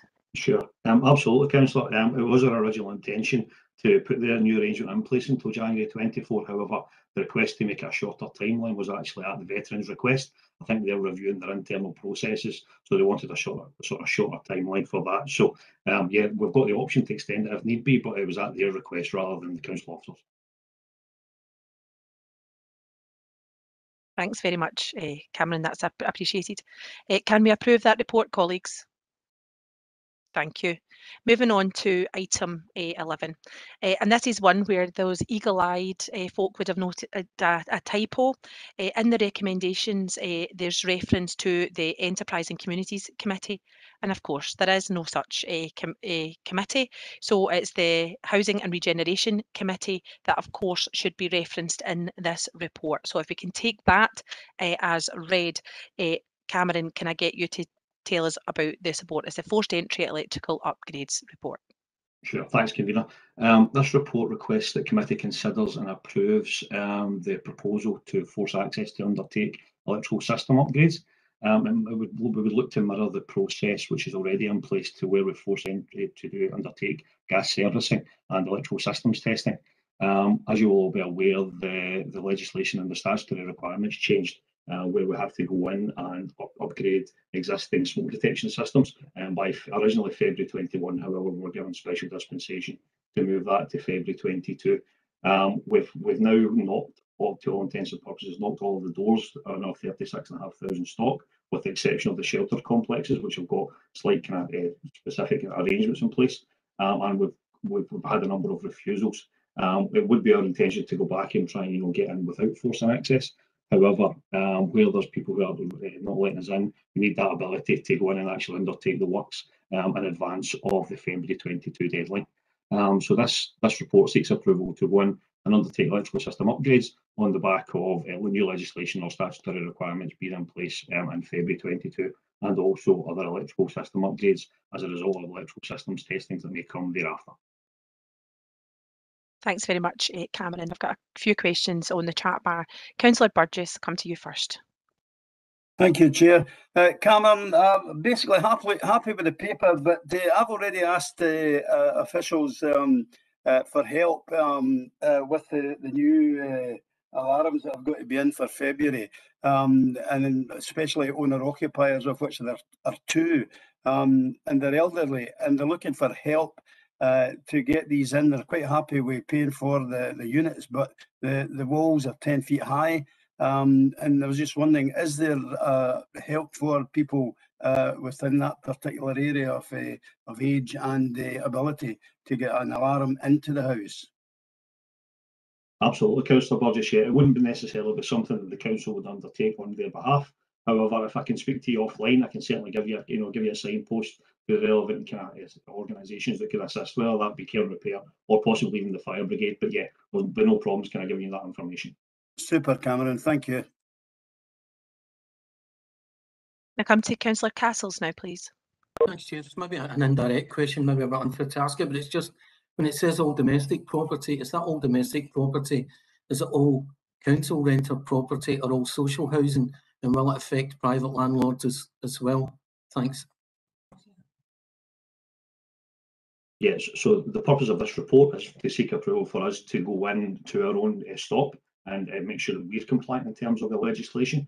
But you'll have seen that there's been a sort of national campaign to generate awareness around people being made aware that regardless whether you're an owner, whether you're a tenant or whether you're a landlord, this is a responsibility for all domestic stock. So yeah, the purpose of us kind of undertaking it, we would only do that in our own properties. However, yes, there is a wider kind of requirement there under legislation that all domestic properties have to meet this new legislation. Thanks very much. Can I come to Councillor Valentine, please? Thanks, Chair.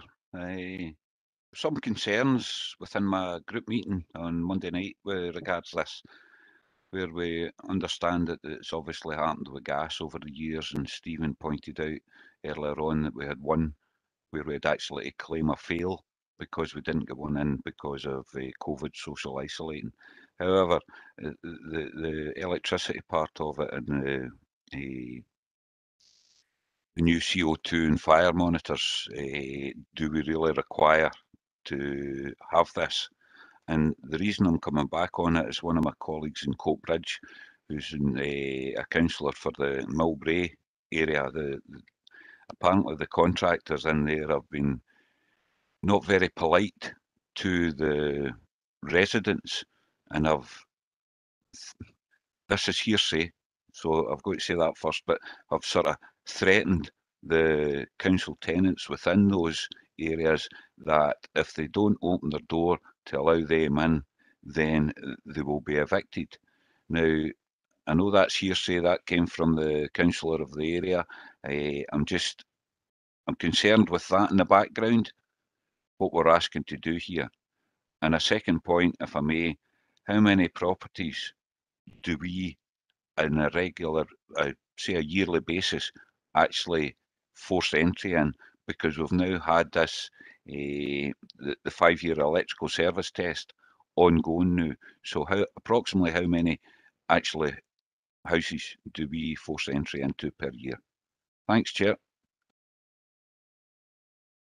Okay, so probably taking the first point, Councillor Valentine, I'll take that one back to the contractor, because absolutely under no terms should there be any kind of threats or of that ilk to any tenants right from a contractor or a council officer. So that's certainly something that I'll take back with them. I've been aware of the kind of project itself. I know there's sprinkler installations going on in conjunction with the detector, so that's a sort of non-legislative requirement that we're kind of putting in place. But certainly I'll take that one back. In relation to your second point around numbers, in the grand scheme of things, it's very small numbers. I've actually got the figures in front of me here. So in relation to gas servicing, we service just over 32,000 properties that have got gas every year, and from that we get roughly about 2,800 refusals on that basis, which we then take forward to the forced entry process. When that then is initiated, that then goes down to around about 10% of that. So there's initially 2,000, roughly about 8%, 8 or 9% the refusals at the first pass. But then when we go and speak to them about the option to go down the forced entry route, given that we're being refused, that goes down by about 90%. So we actually only forced entry, and for gas servicing last year about just over the 280, so under 1%. Those figures are actually kind of mirrored to a degree in the electrical systems testing, and we do that over a 5-year programme. So we do roughly 7,500 properties for EST, electrical systems testing, every year, of which 728 went to the forced entry process. And of that 728, only about 73 we actually had to force entry on. So that's the kind of the processes that's already established. We anticipate that being mirrored for the electrical systems upgrades as well. So we've had circa 3,000 refusals to date. I anticipate only having to force access to a maximum of about 300. And if I get approval today to do so, but that would be a complete last resort. We would work with the tenants, we would show them the benefit and give them the enhancement, and we're actually probably in a better position given there is a national television campaign, etc. So there is a general awareness of the need to do that. So I'm hopeful that the 300 forced access would be a worst case scenario. Thanks, Cameron. Thanks very much. Colleagues, can you make sure that those members of this committee and indeed colleagues across the political groups, if anybody's got feedback about that, about a contractor on behalf of the authority, can you make sure that the service or indeed the convener of the committee is aware, so that we can make sure that these are robustly investigated? No tenant should be put under duress by by any contractor. That's unacceptable. But at the moment it's hearsay. Somebody told somebody who told somebody. So if we can cut down the somebody who told somebody's and actually raise that as a direct issue or complaint, can we do that so that we can make sure that this is looked into appropriately, whether it be in this service or otherwise? Chair, the department already knows about the comments. Good. I'm pleased. I'm pleased to hear that, and I wouldn't like to think that any tenant, had to go through that process. And Cameron and I have spoken in some detail that there are reasons why sometimes people refuse entry, and that can be to do with their well-being or their mental health.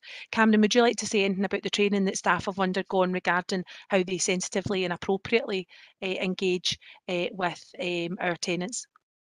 Yeah, sure. There was actually a really good exercise done probably in the last 18 months, given the prevalence or the impact of the pandemic. So we've been working really closely with social work to make sure there's an awareness of all of our policies around adult and child protection, and we make sure that all of the staff in my team and the wider service are aware of those policies and the requirements of each member of staff under that. And we also give toolbox talks to our contractors to make them aware that whilst they're likely to be in the properties in most cases more than us, so if they see anything that may trigger a kind of a need for a referral, it's incumbent on them that they can raise that to us, and then we take the corrective action in conjunction with social work colleagues. Thanks very much, Cameron. Councillor Goldie. Just happy to hear that there will be a last resort forced entry. It's just that given the fact that we have high numbers of COVID present within North Lanarkshire just now, is that taking cognizance in the refusal? Do we get a degree of people saying, sorry, I'm COVID positive, can't have access or that? But just thinking about the safety of not only the residents but the staff going in to fit the fire alarms. Are we finding that that's one of the reasons for refusals, or is there other, I know you've said mental health issues and various other ones of that. Is that taking cognizance of the COVID status of the household at the time when the requests are made? Absolutely, Councillor. Yeah, when we send out the appointments requests, we ask if there's a standard form, which we ask when they respond if anyone's shielding or has had COVID within a defined period. So we're making sure that there's these markers, these health markers on any of the properties that we attend in relation to the safety of our own staff and also the contractors.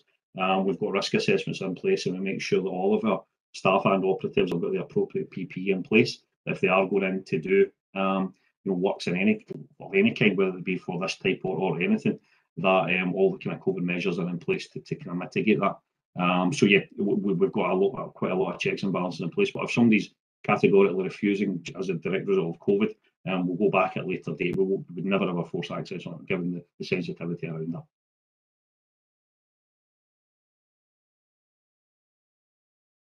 Got no other comments or questions in the chat bar. Can we approve this report, colleagues? Thank you very much. Can we move on to item 12A, please, regarding the approval to the commencement of procurement water quality control? Cameron, is it yourself that's taking this report? Yeah, thanks, Convener. The purpose of this report is just to seek committee approval to commence a new procurement exercise for a measured term contract for water quality control. Seeking approval today to commence the procurement of that exercise. Thank you very much. Are there any comments regarding this, colleagues? Seeing nothing in the chat bar. Thank you. Can we approve the commencement of the contract? Yep, thank you very much. 12B is the approval of commencement of the procurement of the bitumen macadam bitmark repairs. Anything to say on this, Cameron? No, Convener, very similar to the last one, just seeking approval from committee today to commence a new procurement exercise for the MTC of a bitmark contract. Can we approve that, colleagues? Yep, thank you very much. Moving on to item 13, it's the General Debtors Debt Write-Off Report for 2021. Stephen, can I come to you for this report, please? Hi, Convener. I think Greg's going to pick this one up, sorry. Oh, thank you. Sorry, Greg. Right, okay, Convener, I'm happy to pick it up. Morning, everyone. So this is the annual report to committee to outline the outcome of the services review of its outstanding debtors accounts, which have highlighted a number of accounts that are required for write-off.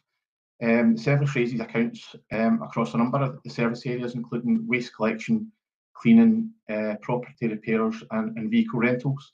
And the value of invoices raised during 2021 was around £32 million.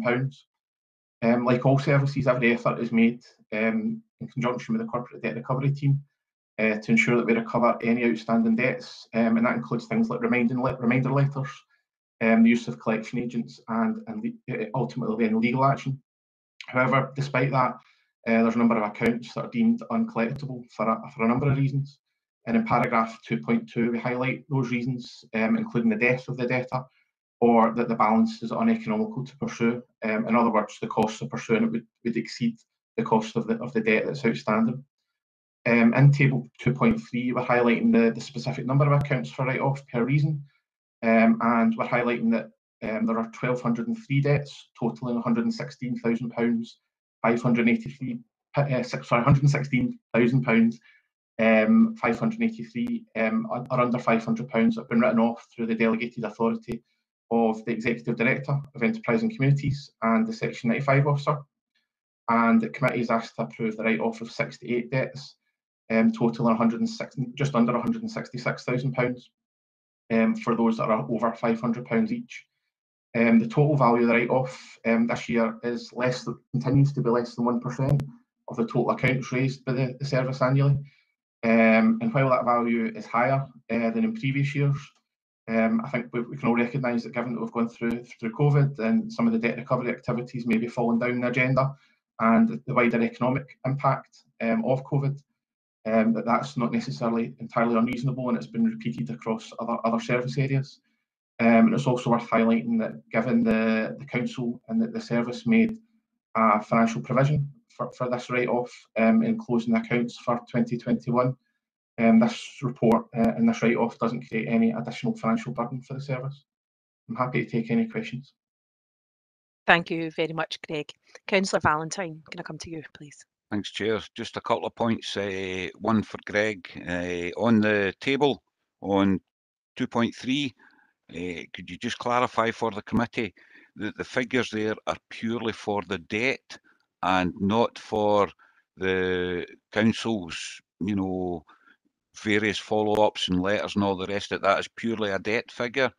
And I thank you for 2.5, which we've asked for a while, and you have continually given us this. The comparison for the past couple of years is very welcome because it allows members to see what's happening and look at trends.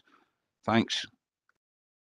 Yep, no bother, Councillor Valentine. So on the table in 2.3, I can confirm that the amounts are just the original debt, so no additional costs are added to those values. We don't actually capture additional costs because it could be a small part of somebody's job doing the debt chase up. It's not a specific role that somebody would have within a service, like it would be for things like council tax, where we have specific teams that are responsible for chasing debt and for managing it. So we don't capture that additional cost element, and it's not included in this report. Thank you very much. I don't have any other comments in the chat bar.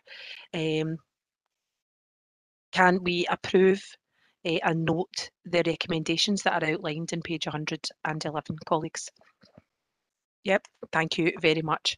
Moving on to item 14A now is the HRA Revenue Provisional Outturn Report. Greg, can I come to you, please? Thanks, Convener. So this report takes us to period 4, which is up to the 23rd of July 2021. And at this early stage of the financial year, the service currently projects a break-even position, although that's likely to change as the year progresses and we get access to more and more information. However, there's a few points that are worth highlighting to committee. Firstly, within the background section in paragraphs 1.2 and 1.3, we're highlighting that the HRA budget monitoring position no longer includes income and expenditure in relation to homelessness and temporary accommodation. It's worth noting that the provision of those services is a general fund function, and following consultation with the Section 95 officer, those income and expenditure budgets are now going to be represented within the Enterprise and Communities non-HRA revenue monitoring position. And as a consequence of that decision, the temporary accommodation reserve that was previously presented as part of the HRA balance has also been transferred to the general fund, but will be continued to be retained for the same purpose. And as a reminder, the purpose of that is to help manage the potential future impacts of welfare reform if we get to a situation where the Department for Work and Pensions applies the benefit cap, and that benefit cap happens to be below the charges that we currently apply for temporary accommodation. So that reserve will continue to be there to support that position if it happens to materialise. As I said, at this stage, there's no significant variances to report, and the good news for the services is that they're projected to achieve 100% of their approved savings during the financial year. Again, I'm happy to take any questions. Thank you very much, Greg, for that report. Councillor Castles. Thanks, Chair. Just to go back over those areas on page 115 and 116, on the housing revenue account budget, the money being taken out of the homeless budget on HRA and moved into the other account, and the same with item, is it 1.3, the temporary accommodation being moved into the general fund. Could you just reinforce what the advantages are, and will this money be ring-fenced for the original purposes? But what are the advantages moving it of one account, the HRA account, and moving it into the general fund? Yeah, so it's more to really comply with legislation, and historically it probably should never have been in the HRA in the first place, because as I said, the provision of and the function of temporary accommodation and homelessness is a general fund function. So the HRA, and it's always been ring fenced within the HRA, it's never been funded from rents, and tenants have never funded that. It's always been fully funded from income that's received from either income from people that are in temporary accommodation, or from benefits or universal credit. So it's always been ring fenced within the HRA, but it's simply to remove it from our HRA position, to make the HRA position cleaner, really. But the full element of income and expenditure will continue to be ring fenced within the general fund, and we'll continue to report on it as such, and manage that separately. It's just that in terms of making it, it's making it easier for us in terms of statutory reporting back to the Scottish Government and some of the statutory returns we've got to do. Thanks. Thanks very much. I've got no other questions on this report. Can we approve the questions as the recommendations as outlined in the report? Thank you very much. If we can move on to the Enterprise and Communities Revenue Monitoring Report at 14B. Greg, that's yourself as well. Yep, thanks, Camille. So again, this report is for period 4. And again, at this early stage in the financial year, the service anticipates a break-even position with no significant variances to report at this stage. Now, the main reason for that break-even position is that the services budgets now reflect the outcome of the Council's COVID recovery budget process, which will be presented to Finance and Resources Committee later on this month. That process provided additional funding to the service to support anticipated costs and loss of income of over £11 million during 21-22. In addition, it included over £3 million of one-off COVID investment budgets.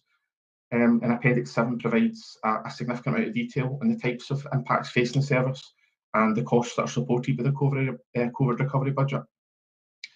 Services continues to have a number of cost pressures, and they'll continue to be monitored particularly closely during the financial year. And those include things like the timing of savings delivery, additional tonnage in relation to waste services that we're still seeing following the lockdown that happened last year, and income recoveries linked to school meals. Again, the good news, similarly to the HRA report, is that the service expects to achieve 91% of its approved savings in the year. And the gap of, I think it's £288,000, is linked to timing issues and staff-related savings. And one saving that, given the COVID crisis, is deemed unachievable at this point in time, and that's the saving related to building cleaning in schools. So management action is in place to close the in-year gap for the timing related one, and the medium-term financial plan was going to take care of the building cleaning issue, and that'll be a consideration for the Policy and Strategy Committee later on this month. So I'm happy to take any questions on that. Thank you very much, colleagues. I'm not seeing any questions in the chat bar at this time. No. Can we approve the recommendation? So it's to note the financial position. Colleagues, can we do that now? Thank you very much. Can I come now to item 15A, is the HRA capital monitoring report. Greg, yourself. Thanks again, Convener. So this is the HRA mainstream capital programme. We're currently projecting an underspend of around £10 million to the financial year end. And the report highlights that there are a number of external factors giving rise to that outcome. And they're primarily as a result of the impact of COVID-19 and potentially even Brexit, but it's difficult to determine exactly which element has the most significant impact. And particularly for COVID, the ongoing restrictions early in the financial year had an impact on contractors being able to complete works. And that's continuing over the course of the financial year, where there are difficulties in the external market due to shortages in labour and in raw materials. The position's not unique, and the next report that I'll talk about actually explains that in the General Fund Capital Programme, similar issues are being experienced, and that'll be subject to a report to the Policy and Strategy Committee later on in the month. But the assurance I can give, and that we have sought from Financial Solutions, is that the service has done a significant amount of work over the course of the current financial year to work with contractors and review work profiles in an attempt to accelerate activity where that's been possible. But even after all that work, the position is still an underspend of £10 million. And those works will continue, they will happen, it's just that they're going to be reprofiled into future years of the capital programme. So I can give that assurance to elected members that it's not that we're not going to get those works completed, it's just that the timing of them is going to differ. In both the new build programme and open market purchase scheme, we're currently expecting them to outturn on target. And largely that's because the budgets have been created to reflect, we did that kind of later point in the financial year, and those budgets have been created and set to reflect anticipated programme delivery, so they're kind of already taking into account COVID-19 related issues. So at this stage, we're expecting them to outturn on target. Again, I'm happy to take any questions. Thanks very much, Greg. I don't see any questions at this. Oh, sorry, I do. Councillor Goldie. Thanks, Convener. Just a comment on the effect of Brexit on the supply of materials. Have we any indication that there's an increased cost when these materials are available, and will that have an effect? Just we don't know the true cost of Brexit as yet, but certainly speaking to other people who have tried to obtain materials, even when they are available, the costs have increased substantially.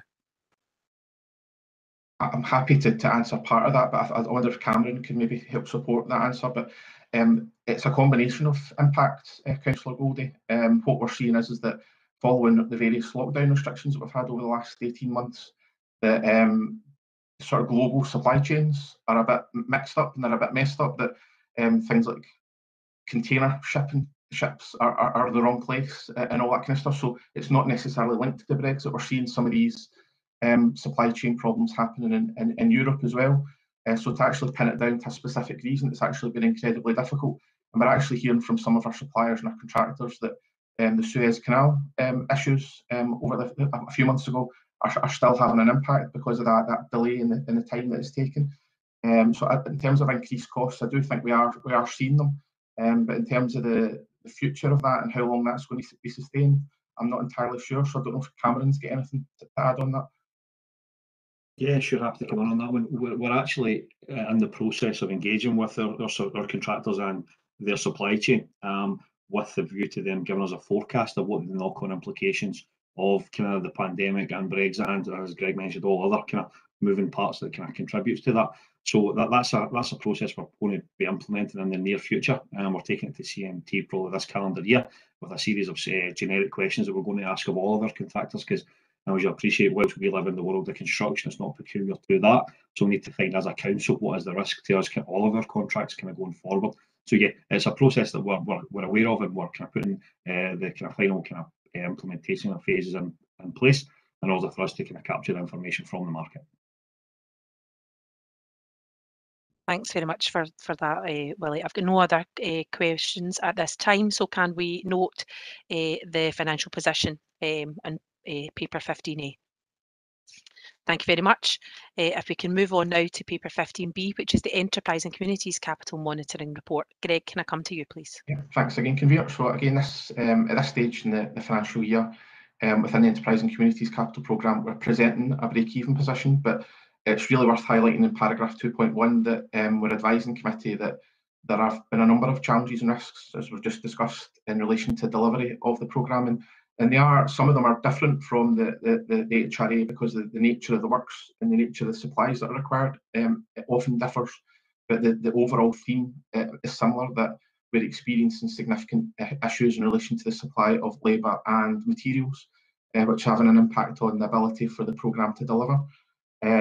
This Council Strategic Capital Delivery Group met a couple of weeks ago to consider this, and there'll be a report going to the Policy and Strategy Committee later in the month to seek approval to do a reprofiling of the Council's capital programme to reflect on those challenges that we're experiencing, and to make sure that our budgets are prudent and deliverable in the current financial year and reflective of what we have the ability to achieve. Again, I'm happy to take any specific questions on that. Thank you very much, Greg. Any questions, colleagues? I'm not seeing any in the chat bar. I'm sure we're all understanding of the challenges that it is to profile and project in a world of moving pieces at the moment. We've got no questions, so can we approve paper 16B, please, as is outlined in the recommendations? Thank you very much. Moving on to 16A is a contract approval. Cameron, do you have anything to say to this report? Thanks, Convener. The purpose of this report is to ask committee to approve the award of a measure term contract for water quality control to SPE Limited. The contract will be for an initial period from December this year to January 24, with an option to extend for 1 year. And we're seeking approval to award that contract from committee this morning. Thanks very much, Cameron. Councillor Valentine. Thanks, Chair. 2 points on this. The first one, and it goes to a few of these contract ones that we get. Is it possible to include in these reports the previous incumbent of the contract?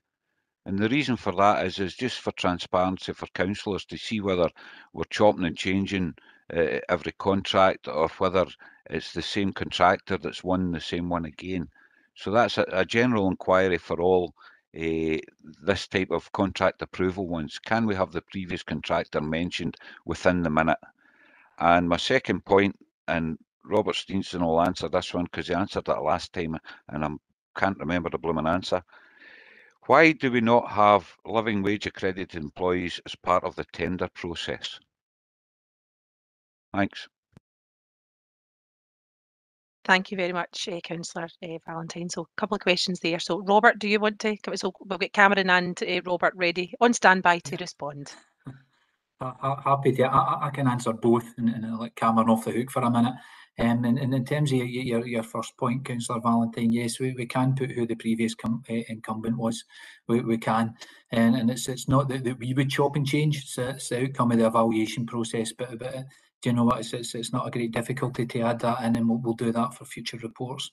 In terms of the living wage accredited is a voluntary scheme, and through the procurement regulations, we can't insist that they're living wage accredited, and we do encourage it, and we do actually, in terms of how we actually score the quality elements of tenders, it's more favourable for those employers who pay the living wage to state that they do so, because it gives them more quality points. But in terms of the procurement regulations, we cannot insist upon it. We obviously they've got legal obligations in terms of the minimum wage, which they have to comply with, but living wage accreditation is voluntary, so we can't insist on it, but we do encourage it, and it does score more favourably in terms of the qualitative element of the tender evaluation.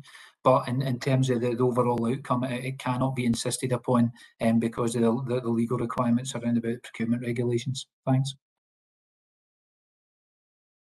Thank you, Robert. I appreciate that. Can we approve the report as outlined in the recommendations, colleagues? Thank you. Moving on to item 16B. That will be Cameron for this one, I think. Thanks, Convener. Very similar to the last report. The purpose of this report is to seek approval from committee to award the NTC for warden calls at sheltered housing complexes. We're proposing that the award is made to Legrand Electric. The contract would be for an initial period of January 22 to January 24, with an option to extend by a further year. So we're seeking approval this morning for committee to approve that award. Thanks very much, Cameron. Is there any questions, colleagues? I don't see any in the chat bar. No, can we approve the report as is outlined in the recommendations? Thank you very much. We have a new supply programme procurement. Moving on to item 17A. Pam, can I come to you, please? Thanks, Convener. Yeah, so this report's just providing an update to the committee on progress with procurement of the new supply programme, and obviously Greg's already touched on or outlined some of the, and Cameron as well, about some of the issues that we're currently experiencing in terms of cost increases around issues about availability of materials and labour. So this report's just outlining how we are going to hopefully attempt to mitigate some of that by using the flexibility that exists within the frameworks that we use to look at awarding direct award to contractors who are not necessarily the first ranked on the framework, but obviously would have, so if the first rank doesn't have the capacity or not able to take on the work, then that gives us flexibility to direct award to other contractors, obviously subject to being able to demonstrate the value for money. So that's something that we're looking at the moment in terms of the next batch of the new build programme. Committee will also be aware, because we've spoken about it previously in other reports, about issues, ongoing issues with Scottish Water and being able to progress a number of projects. And one of those was at Community Road in Bells Hill, where we'd significant issues, which has caused quite a lot of delay and cost increases. So we finally achieved a solution with Scottish Water, albeit with additional cost, and we've agreed a final tender price, and we're seeking approval of that contract award to CCG at the cost of £6 million. That includes the contingency allowance. It should be noted, however, that the Scottish Government have indicated, given the cost of the Scottish Water solution, that they would consider additional grant for these projects, and we have submitted a claim or additional request for additional grant for this project. Happy to take any questions. Thanks. Thank you very much, Pamela. Appreciate that. Councillor Valentine, you've got a question. Yes, it was something Pamela said there, and it's sort of struck me as odd. Did you say that it may be that a top tender for a contract may not win that contract if it can't guarantee its supply chain? Is that what you said? No, so the frameworks that have already been tendered, so the frameworks that we use, which are Scotland Excel and the SP framework, so there's a number of different lots and different batches. So the contractors that are appointed onto that framework have obviously already been subject to a tender process, and that's why they get onto the framework, and the terms of the framework allow for direct award to any of the contractors on that particular lot for whatever the criteria, the different criteria are. So we can go to any contractor on that in that lot, and we would normally obviously go to the first ranked and give them the opportunity to submit their tender for the works.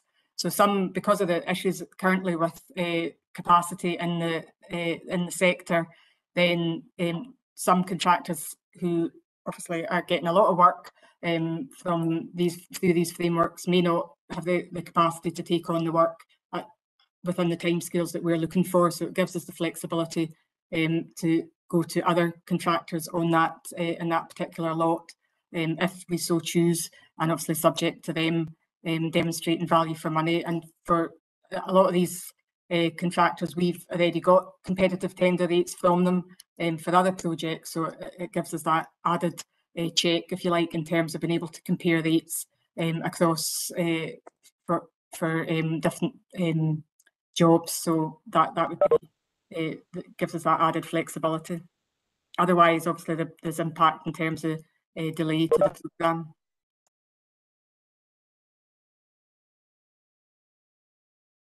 Does that give you comfort, Councillor Valentine? Thanks. I've got no other questions. Can we approve the recommendations, colleagues, that are outlined on page 163? Yep. Thank you very much. If we could move on to item 17B. And again, those hawk-eyed amongst you will have noticed that there was a reference to the Policy and Strategy Committee this time instead of the Housing and Regeneration Committee in the recommendations.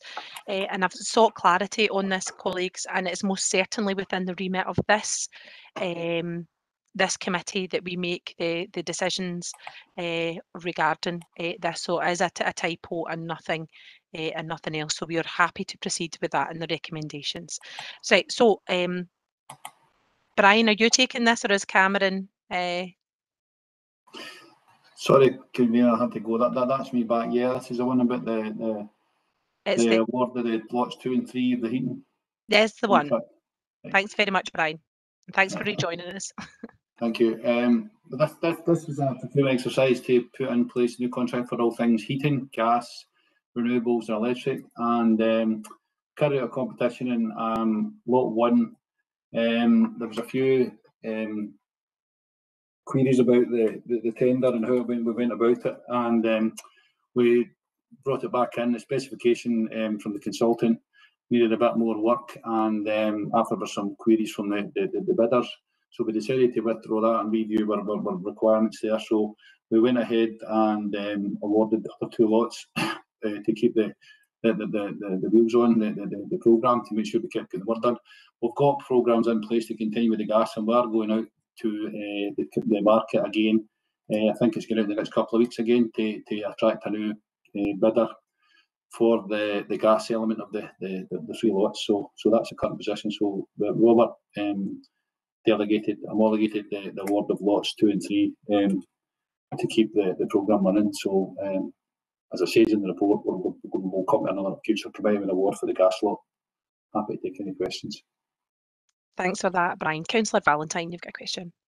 Oh, Brian answered it there during that brief update, and I'd like to point out that Saltire, who won them, are Scottish Living Wage accredited employers. Thanks. That's what we always like to see. We can't insist upon it, but we always like to see it. Thanks very much. Colleagues, can we approve report 17B, please? Thank you very much. So let's turn the page. And the final report for today is report 18, and it's contracts awarded below committee approval threshold. That is there for our noting. Colleagues, can we note this report? Yes, thank you very much. And thank you very much, everyone, for your attendance at this morning's committee. You're just into the afternoon, so I hope you have a good day, and it looks like the sun is shining. Enjoy. Take care. Bye-bye.